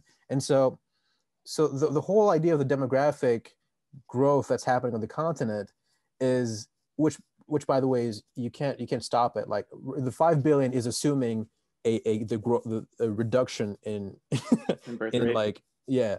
So the whole idea behind that is it's either like it's a Dickensian position, either it's the best of times or the worst of times. And so you have to think about how exactly do you leverage that to turn into something productive. And so Mm-hmm. China is interesting because they know this already, actually. So they know that by 2100 they'll be half their population, right? Right. Even if they start a whole new like 5-child policy, right? If they Yeah. make Yeah. it No. that, Right. I they mean, kind there's of also right. People should also note that also the problem is that the people in the fertility band in China, there's an right, enormous mismatch of women to men, in exactly, favor yeah, of men, if in ever favor of been, men yeah, who exactly, cannot. yeah. Yeah. So that's also what's very terminal about it. Go ahead. Exactly. And so as in China also has become a post-industrial society, not in the sense that they stopped making stuff, but to be able to make it productively, they need to go to other markets. They need to sell it to other markets. And so they see Africa's demographic growth as at both a market opportunity and a supply opportunity. You can get both the supply for like low skill labor manufacturing, and once you have like you leverage the growth later on, they can also buy your products as they have more more consumption dollars. And so that's why they're moving so effectively in Africa, because through the Belt and Road Initiative, they're building all this infrastructure that they can leverage. Are they though? Are they, Alpha? Are they actually building it though? They're not. Are they not? They've pulled back. They've pulled back a very. It's. I mean, go ahead. I mean, I would just argue that I do believe, like, I think they've been so shocked by some of the defaults. Like, people talk about, well, then they'll get like assets. That's like the whole plan. I'm like, let me tell you something. Like, China cannot afford to lose dollars. Like, and just default for assets. Like, Right. And so, okay, so they're building the infrastructure they need to get the kind of mineral ore they need to further their industrialization. Let's put it that way, right? It's like a lot of these like opaque deals they're doing with very selective estates on the continent to be able to get the kind of industrial and like future market gains they can get from the continent. And so, because if you look at the data, right, over the last 10 years, investment in Africa by China has increased by 10% to 40 billion. At the same time, America's investment has reduced 12% to like 57. So America is still pouring more money in it, but it's like it's aid money. It's not core infrastructure money. China is building like roads. I mean, it's not great quality stuff. I should point that out as well. They're not building great quality infrastructure. They're just doing the bare minimum to be able to get the kinds of deals they need from those countries. Have you seen what Japan is doing in Africa? No, actually, I'm not. Japan has now begun to become, Japan. I mean, anyone who's been to Japan, I mean, you don't even need to go to Japan to know how great their infrastructure is. I mean, these people know how to build infrastructure. They've begun to also, I think a lot also just because, right, they have such a terminal demography as well, and they're also rich enough where they can take their profit and reinvest it into markets with growth, which they won't have. And they've been doing that. They've begun to do that in the form of infrastructure investments in Africa. I just wanted to add. So, and if you think about the Quad alliance, from a geopolitical perspective, which is, for those who don't know, Japan, United States, Australia, and India being aligned, in a maritime alliance against China. So, one of the core strengths of the United States is its alliance network. So it's not just about their 57 billion. It's whatever Japan. True. And Australia brings the cake for sure. Equation. I just wanted to bring that up. For sure. And by the way, America still has like a shit ton of bases on the continent, right? So they're not going anywhere else. And so, but I bring this all to say that basically the demographic contraction is also not just related to East Asia; it's also present in the West. I'm sure you know about this. Yeah. Europe Germany, more than America, though. America's going to be correct. America's always going to be fun, I think. Honestly, it's people underestimate. The immigrant, function, and also the fact that it's just so fucking big and powerful. Like the redeeming factor of America is always going to be that it has a global hegemonic monopoly on violence. I mean, no one else in the star system can say this. You know what I mean? Right. So it's like, as long as this remains, they'll be fine. And also the problem though, of course, with that is that's downstream from the technological development. And that's also downstream from culture. So if you don't solve the cultural problem, you can't really maintain that. But that's another question. Anyway, to go back to Africa, right? So so Africa is this kind of like new geopolitical theater of this century, because you just cannot ignore it. I mean, you can, but it's going to bite you at your peril. Yeah. so to take this to Junto, basically, to actually bring this back to everything we've been talking about, right? Sure. I think that the phenomenon of charter cities is a kind of like new state technology that allows the opportunity to have a full stack approach to solving all these problems at once, right? Like industrial policy, governance, urbanization, and just culture as well. And so, just to give a brief like description to your audience, charter cities are new cities given special jurisdiction to bootstrap a new kind of governance system by a sovereign state, right? and there are no real like out and out charter cities in the world right now. It's a pretty new thing, but so I'm working on this company called Junto, and the idea behind Junto is basically to create a network of these charter cities in Africa to leverage the demographic and urbanization growth and turn into something positive for the continent, the whole world, etc. And that's going to take a kind of like I said, a full stack approach to solving all these key points that we've been talking about, like leveraging the second market revolution to build core logistical infrastructure to improve industrialization, you know, having the right ontological, philosophical perspective to build the right kind of technology to sustain civilization. What kind of governance do you need to run these cities and power these cities? Because we know that, you know, East Asia has problems with the centralized governance of China. And to be frank, I'm not a fan of what America's doing right now, or Europe, by the way. So there's a genuine opportunity to just build really cool new shit, man. Tabula rasa, yeah. Yeah, exactly. Yeah. Clean slate, like, and just leverage all this new tech, but also crucially these exponentials to really create something awesome. I love the idea because people have always talked about technology and economic development. They've used the term leapfrogging in that context. But I love the idea of leapfrogging in terms of statecraft and political institutions and so on. It's a very, very interesting concept. Yeah. And one of the things that it seems like not that obviously with, you know, 1 in 3 people being African, not that they need it, but you also, I think, in terms of the capital inflows that you were thinking about was by using the African-American diaspora or African diaspora largely. Is that exactly? Is that true? Yeah. So talk a little bit about that. And I want to pose something when I thought about this. Do you know who Hannibal Buress is? Of course I know. Yeah, of course. Okay. So Hannibal Buress was on a podcast, I believe it might've been Joe Rogan. And he said that he had just he had done his DNA. And I believe he found out that he was Guyanese. And so that he was going to go spend like a year or time in Guyana. And, you know, I know that I understand this in the context of the Jewish diaspora. And how like there are people particularly who were after the Spanish Inquisition, like pushed out of Spain and Portugal, who live in other places and don't even and then all of a sudden find out that they're Jewish. And then they go and they have something like a birthright or something like that, and then they go and they can make that connection. What I find interesting about, you know, this in terms of the constellation of where you put these charter cities. If you mapped it on, and I don't know how true this is, and I must admit ignorance in this, but if you can map this in terms of like what are, if at all, if there are in African American community, for example, heavily weighted towards specific countries, putting the charter city within the context of at least that nation state, which because then there's two poles. There's you know the opportunity, and then there's also the cultural you know reconnection, which I think is super interesting for people, and having experienced it to a certain degree myself is incredibly rewarding. What do you think about that? And so, yeah, let's push it forward.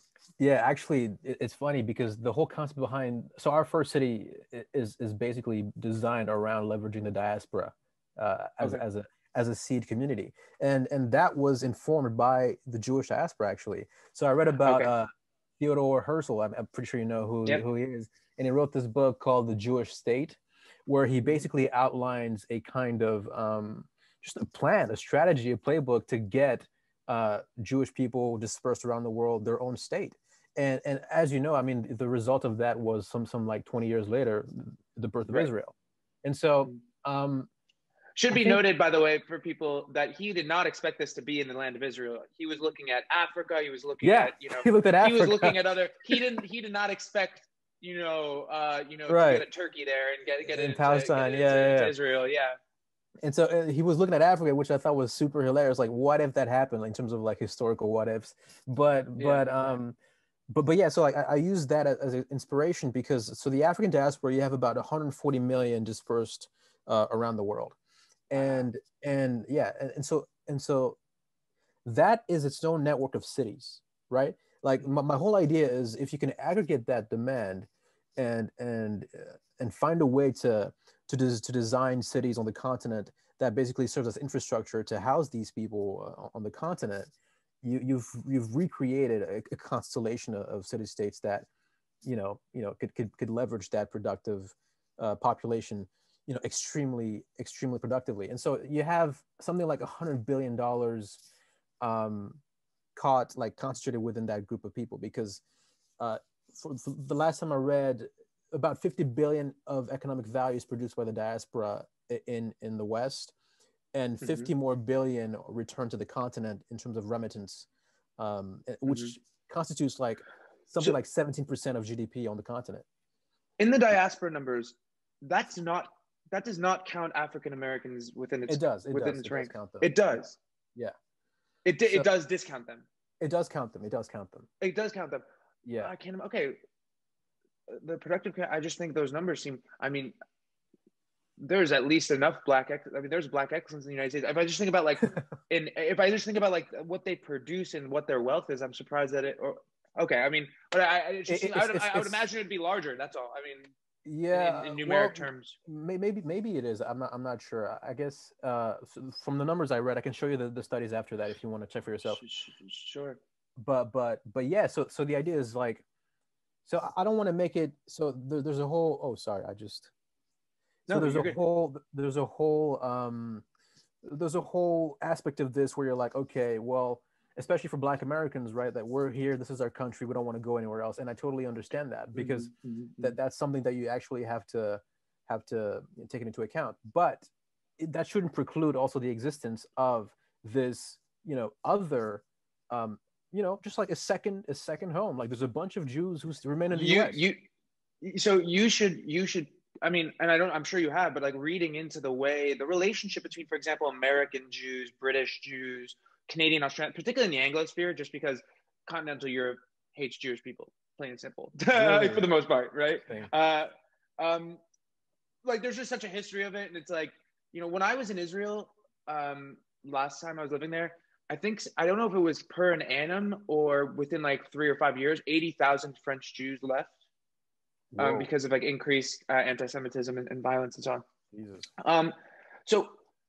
But the relationship, like, I can speak, I've lived in Israel for a long time.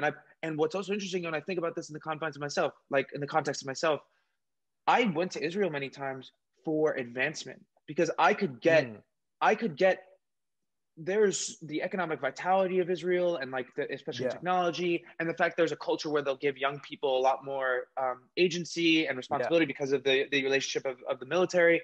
So, and I use that, but I came back because America is my home. Like, I love, but I have this dualistic relationship, and it's a complicated relationship, particularly in the confines of, in the context, excuse me, I don't know, I keep using that, of anti-Semitism, because it's often used, right, that, who are they really, for, like, who is it?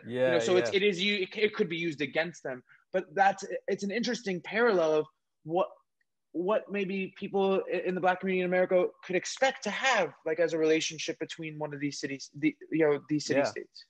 Yeah, no, it's something I've thought a lot about, and I have a few Black American friends.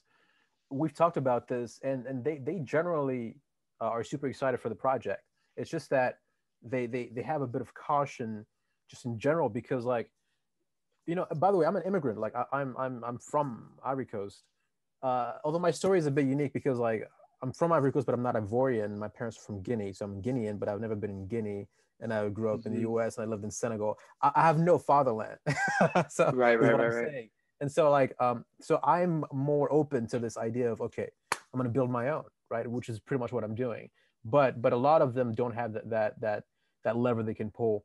And so the idea eventually is not to start with necessarily people that have already built homes here, but like to get the more recent sort of like exports of the diaspora to come back as a way to gain more there than they would on their home country. Right.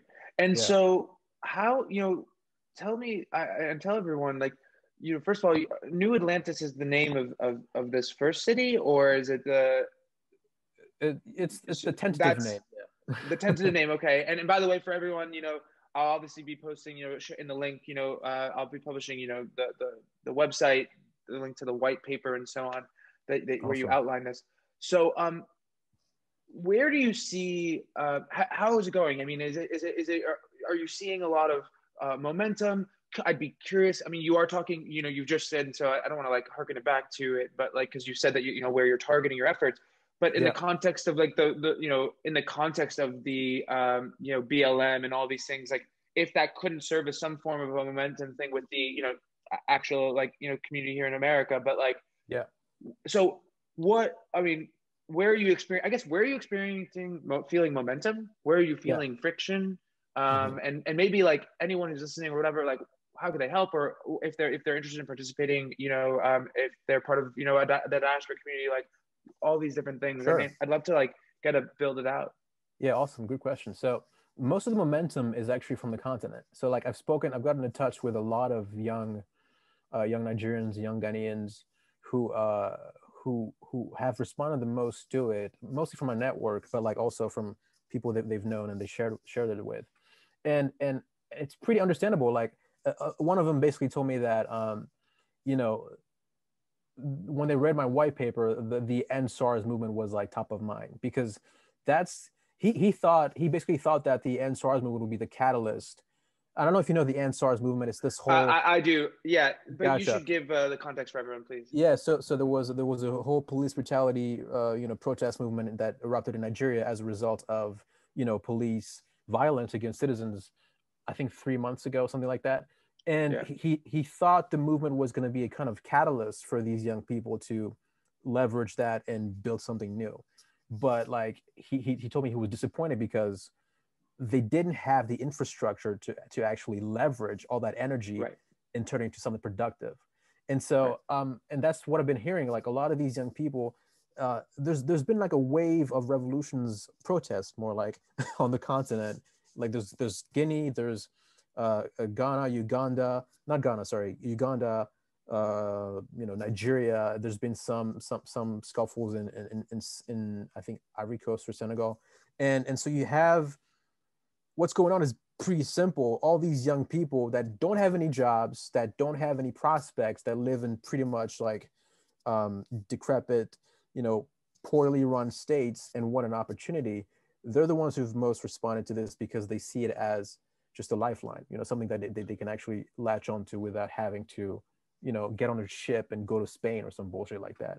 Um, in terms of the BLM stuff, one of my friends is a Black American who's read the white paper, and I don't think he made the connection, but to him, he's been looking into his own like ancestry, and Hmm.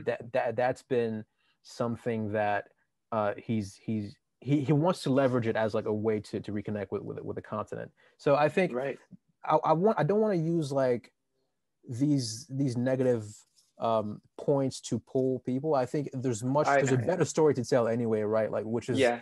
this whole continent we can build, this opportunity you can gain just from like building a new world, right? That's cool. That's You can build a city with us. We're not gonna do it just top down. Like this is a whole thing we're doing together. It's our generation. I'm the same age as them. It's Right. not anything else. But yeah, that's the How movement. how um how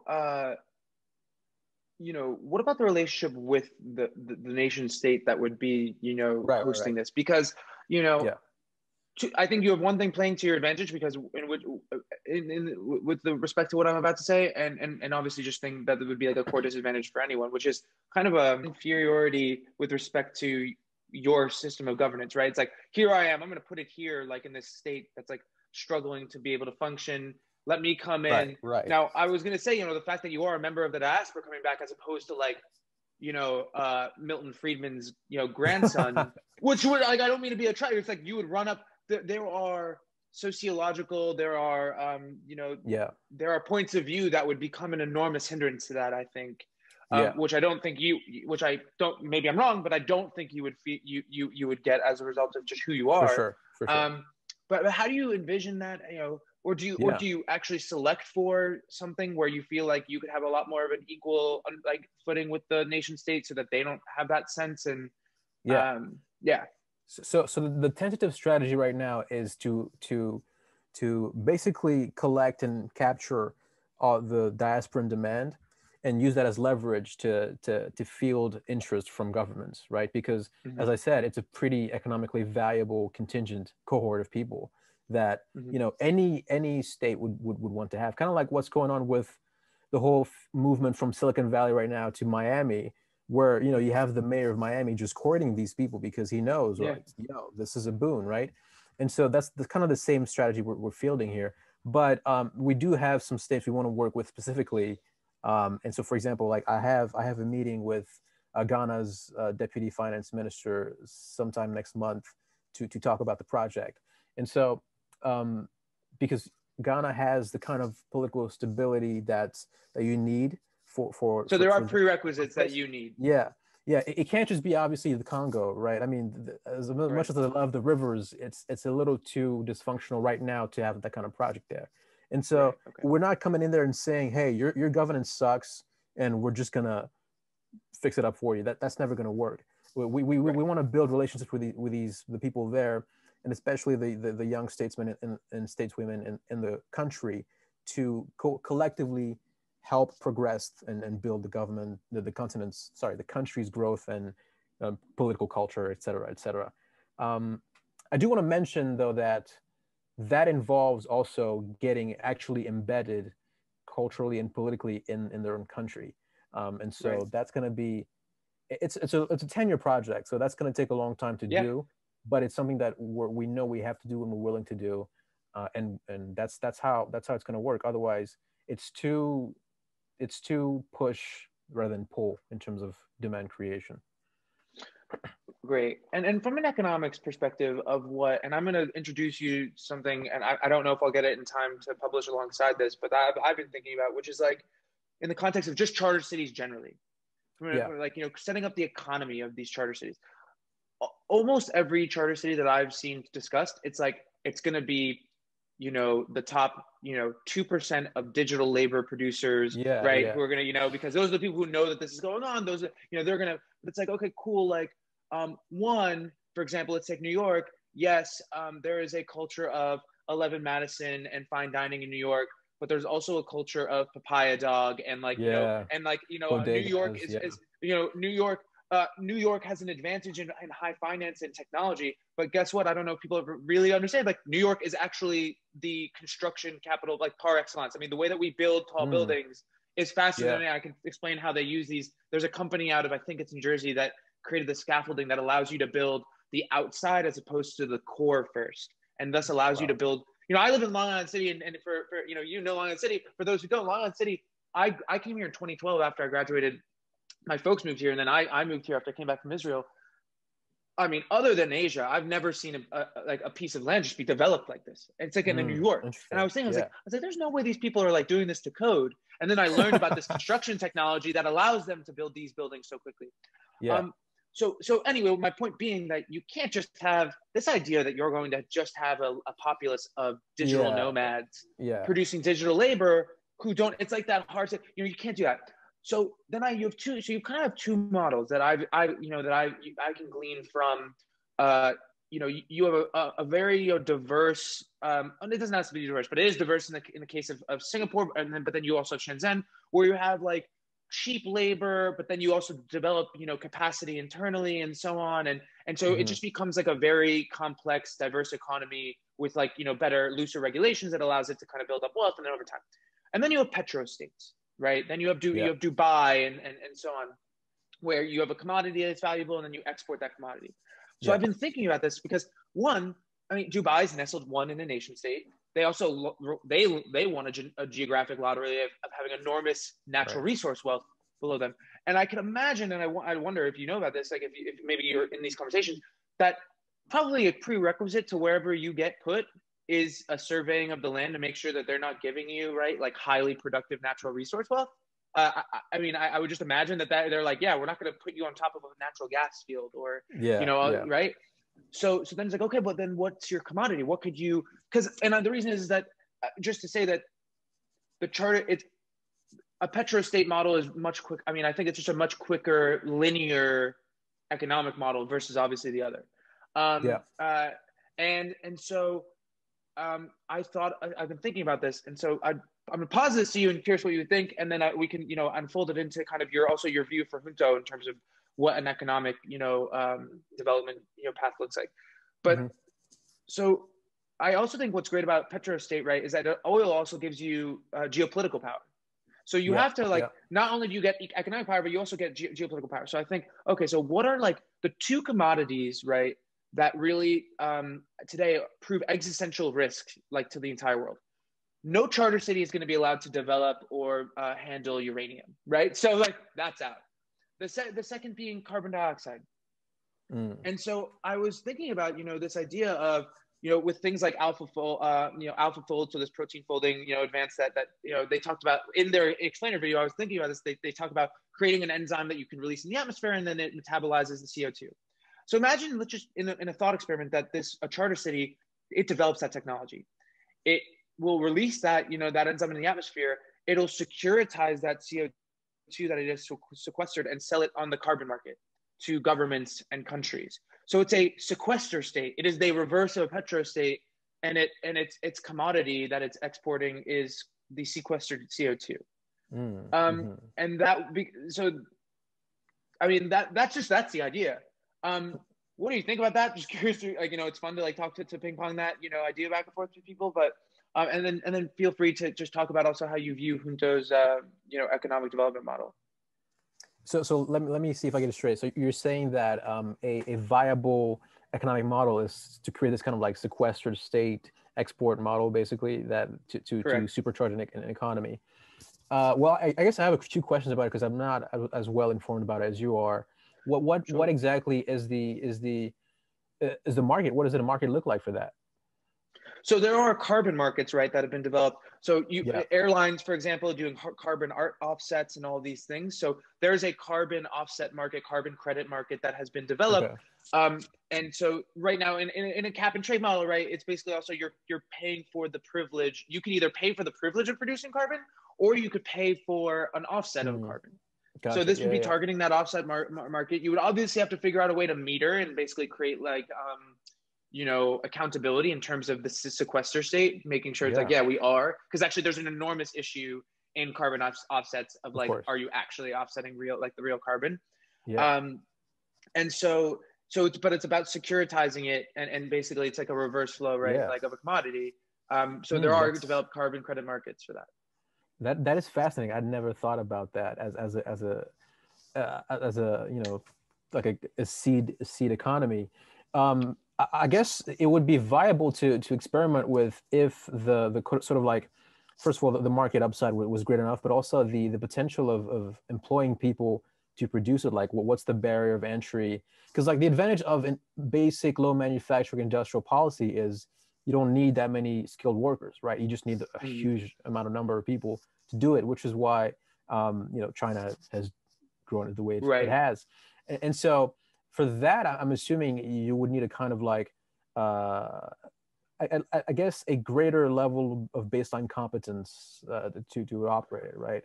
Sure, right. So I mean, this obviously there's baked in trillions of assumptions around who these people are and what the skill set they have. But yeah, you would need to have, because if I'm forgetting the company, but there's a company, Ginkgo Bioworks in Boston, where they do like where they use synthetic biology to create perfumes and industrial products, chemicals, and so on. So I'd imagine it being something similar to that in terms of the manufacturing of this at scale, this enzyme. And the truth is that it takes a lot of people to be a petrostate. Because oil and gas needs refining, it needs all these different things, and there's different types of end products. And certainly haven't done enough of the research to know like kind of what that like the actual labor supply required, and then the skill sets associated with those people to be able to put it off. It's just a thought experiment, but I thought you'd have fun thinking about it. No, dude, I'm so interested. Like, can you just send me what you read over this? I'd love to look at it. So I didn't. I just what I read about it. I wrote it. Oh, okay, awesome. Yeah. So I'll finish it up and I'll send it over to you. I mean, it's really brief. It's actually. All I have done is conceptualize this thought experiment. All I've written is like 5 paragraphs, saying what I've just said to you for the most part. Awesome. In terms of, one diving into, the possible spaces of enzymes, right? The search space of possible enzymes that could do this and so on. Haven't done that, but that would be the next step, right? And then, yeah, I mean, but that is, but kind please of a do really, that sounds fascinating. I wanna get a look at that. But okay, cool. generally speaking, what we want to do. So you mentioned like all these projects that want to just create like these small like virtual like virtual nomad havens, Right. Everyone's an and angel investor. Everyone's an AI exactly. engineer. And to me that sounds so myopic, because especially in Africa, and there are some projects that are trying to do that. And I don't want to rag on anybody. I think Sure. it's good that they're doing anything on the continent, but I think that in terms of the scale of the problem and the scale of the opportunity, it would make very little sense to start there, because I don't believe in incrementalism. Also, that's just another philosophical thing. I think you can build something ambitious just from the get go. And so I think our approach is always going to be to, so first of all, the philosophical aspect. Basically, the reason why Africa, broadly and reductively speaking, hasn't been wealthy is because we have not industrialized. It's as simple as that. We have, I mean, 90% of the world's cobalt is in Africa. I mean, for God's sake, we have all the mineral deposit that should enable us to leverage it to our advantage and create the kind of industrial baseline that we need to actually produce goods and valuable productive economies. And so the reason it hasn't happened, obviously, at least there's a lot of reasons, but in the Francophone countries, there are enough incentives to make sure it doesn't happen at the same level. I mean, France, for example, holds like something like, I don't know, 50% of reserves of Francophone countries' money. I mean, so you don't have the baseline capital that you need to kickstart industry. And also, most of the companies that actually mine in those Francophone countries are French companies. So they're doing it for their own industrial interest. I mean, okay, you kind of fucked So if you what do that. current what currency what current would you have to have basically? Because also one of the reasons why I talked about the sequester state was I was like, if whatever I kind of assume that people are going to create some kind of crypto asset, alongside the Exactly. creation of their Exactly. city, and so Yeah. like there needs to be something that undergirds that the value of that currency, which is why I was thinking, of the commodified, commodity Yeah. model. But Yeah. so in your model of Junto, like you would have a crypto asset associated with that, and Exactly. it could totally undercut, right, the Franco, Exactly. like this. Yeah, go ahead. Exactly. Yeah. So, I mean, this is kind of, I shouldn't even be saying that because that's kind of dangerous, but This is what we could edit out. right. I mean, this is a broader thing where like, there's going to be an eventual reckoning when these cities start to actually be successful with the current Westphalian sovereignty state apparatus. But that first thing about the currency is the first instance of that's going to happen. So you're going to have like these charter cities that they're going to have their fiat currencies, but also these crypto assets that they can leverage on those crypto markets to get enough capital baseline to start producing the industrial capacity they need to be productive economies. And that's what we want. We want to have these mixed economies that are fundamentally advanced manufacturing first. And of course, they can be mixed. We could have like the financial service sector or the tech sector generally as Right. a section of it. We're not going to turn them away, but we don't want to create resort towns. We want to create real cities that people that are very low wage workers can come in and over the course of 5 to 10 years build a life, get a Yeah. living, like get. And also just fundamentally, there's this idea that demography doesn't really matter because we're going to have automation. Yeah. Balaji talks a lot about this, like, because we're going to have automation, we're not going to need that many Yeah. people. The reality is that like automation itself and manufacturing industry itself is actually trending to be something like a new kind of knowledge work, in the sense that you're going to need in the future people who are actually super hyper competent to build these super complex systems. It's Yeah. not going to just be like a bunch of people that don't know, that are just like pressing something on a factory line. They're going to actually Yeah. be involved in the creation of these things. And the Yeah. robustness required. I mean, it is. You can't have also a single point failure of a person. You're going to need like a Exactly. guild. You're going to need like a guild of people who understand X periods. Parts of this like automated infrastructure. Absolutely. And I Yeah, think also one, people don't also think about how the power that a consumption base gives you, right? right. Yeah, America is powerful because of its consumption base, because its yeah. consumption base is so powerful. Especially now. Um, Yeah, right, especially now. Yeah, right. Every basically since 1945, every single time there's been a financial, crisis, um, let alone the fact that that's how Japan and Western Europe rebuilt their industrial plants, right, was exporting to America's consumption base. right. Um, Exactly. so one of the things I think is interesting because you brought it up is like this dynamics between, okay, so you have you have a charter city within the confines of, within a nation state, and then maybe its currency becomes very powerful because it's high skilled labor. I think of like Ecuador and parts of other places where they dollarize, where perhaps Okay. basically you could see that the nation state would want to take on one of your charter cities currencies and say, this is Yeah. power, and like that's kind of, I to bring it into biology, but that's how multicellular, like they think that multicellular life, right, happened, right, like a single cell organism, captured something, another one, and they created this like symbiotic relationship, and then that became the mitochondria, right, and like Yeah. Yeah. and that power of the cell. It's like that seems to be a pretty nice trade-off between maybe getting out of some of like the what would be a kind of a friction filled relationship between those, the Exactly. city state and the nation state, versus something where this really is an enormous asset to that nation Exactly. state. Which is why I talked earlier about the fact that to do this well, you can't just go in there and just build a siloed thing. You have to be embedded not only within, you have your own state governance, city governance, but you also have to be embedded in the state's own governance apparatus to be able to not just like to create these positive sum relationships with the political apparatus there, because this is not about coming in somebody's country and conquering their country. Right, it's about Yeah, coming in there and being a partner in economic and cultural political growth.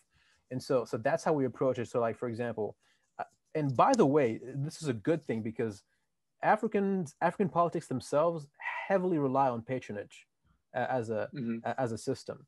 So like Mm-hmm. a transactional relationship would not work. Like you can't just sign an agreement. Like an MOU doesn't mean shit. Sorry to say it. Like in Africa, like it No. doesn't mean shit. Like if you don't know the person who signed it or who talked about it and shook hands with it and like ate dinner with him, you're Yep. not gonna get your city. You know what I mean? Yeah. And so that's our strategy, and that's why we're not necessarily pushing so hard for that first, because we know it's gonna be like a 5-year process of just like being completely embedded in those countries and forming those relationships. So for now, our first couple of years, we want to first build a community around the city and build a viable business to be able to survive during that time period, so that we don't have to rely on just VC capital to be alive for the next 10 years. And so yeah, that sort of delaying the whole patronage governance embedded strategy, because that's going to take about 4 to 5 years to really perfect that. And so first we want to build a viable business, and we want to have the community ready, so that once all that's left is the government side of things, we can just press a button and figure that shit out. Totally. Yeah. Yeah. Okay. We're really hitting like 2:15 here, 2 hours and 15 Oh right. minutes. So Yeah. I'm gonna ask you a final question, and you can tie it into Junto, and maybe it is, and you could, but I've now begun to ask people, since the title of the podcast is Grab the Reins, how would you recommend young people go about grabbing the reins within whatever definition that takes on, whatever level of their life? What would you recommend there? And because maybe it also speaks to how you kind of gained your hyper agency and will to do this as well. Right. Right. That's a great question. Tough question. Um, so there are a lot of institutions and powers that be that benefit from you not being able to build for yourself or for your community. I would say that. I would say first start to look at the world in such a lens that you can spot those people or those institutions that aren't trying to get you to pick up a mantle, but actually want you to rely on them to do or accomplish anything. And because that's the first step. I think, high agency is simply the realization that if you don't do something, no one else will.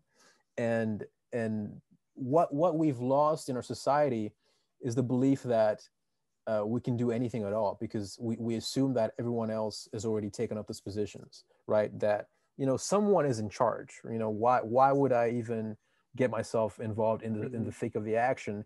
I mean, this guy is doing this, this woman is doing that. You know, like, what am I going to do?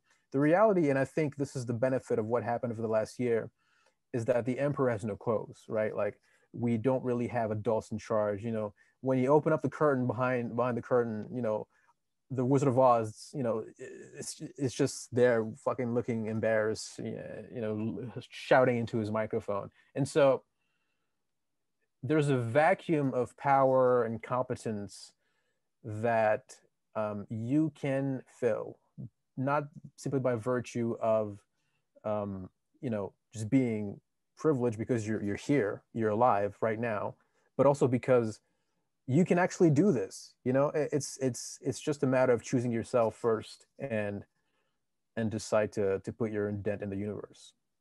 So yeah, that's what I would say. Alpha Barry, thank you so much for spending the 2 hours with us. I hope you come back again. Yeah, that So I was really fun. enjoyed the conversation thoroughly. Everyone, thank you so much for tuning into this episode of Grab the Reins. Join us next time. Hit that subscribe button. I'll share all the links to a lot of the things that me and Alpha talked about today. But don't forget to grab the reins and have a good day. Thanks, Eric. Peace.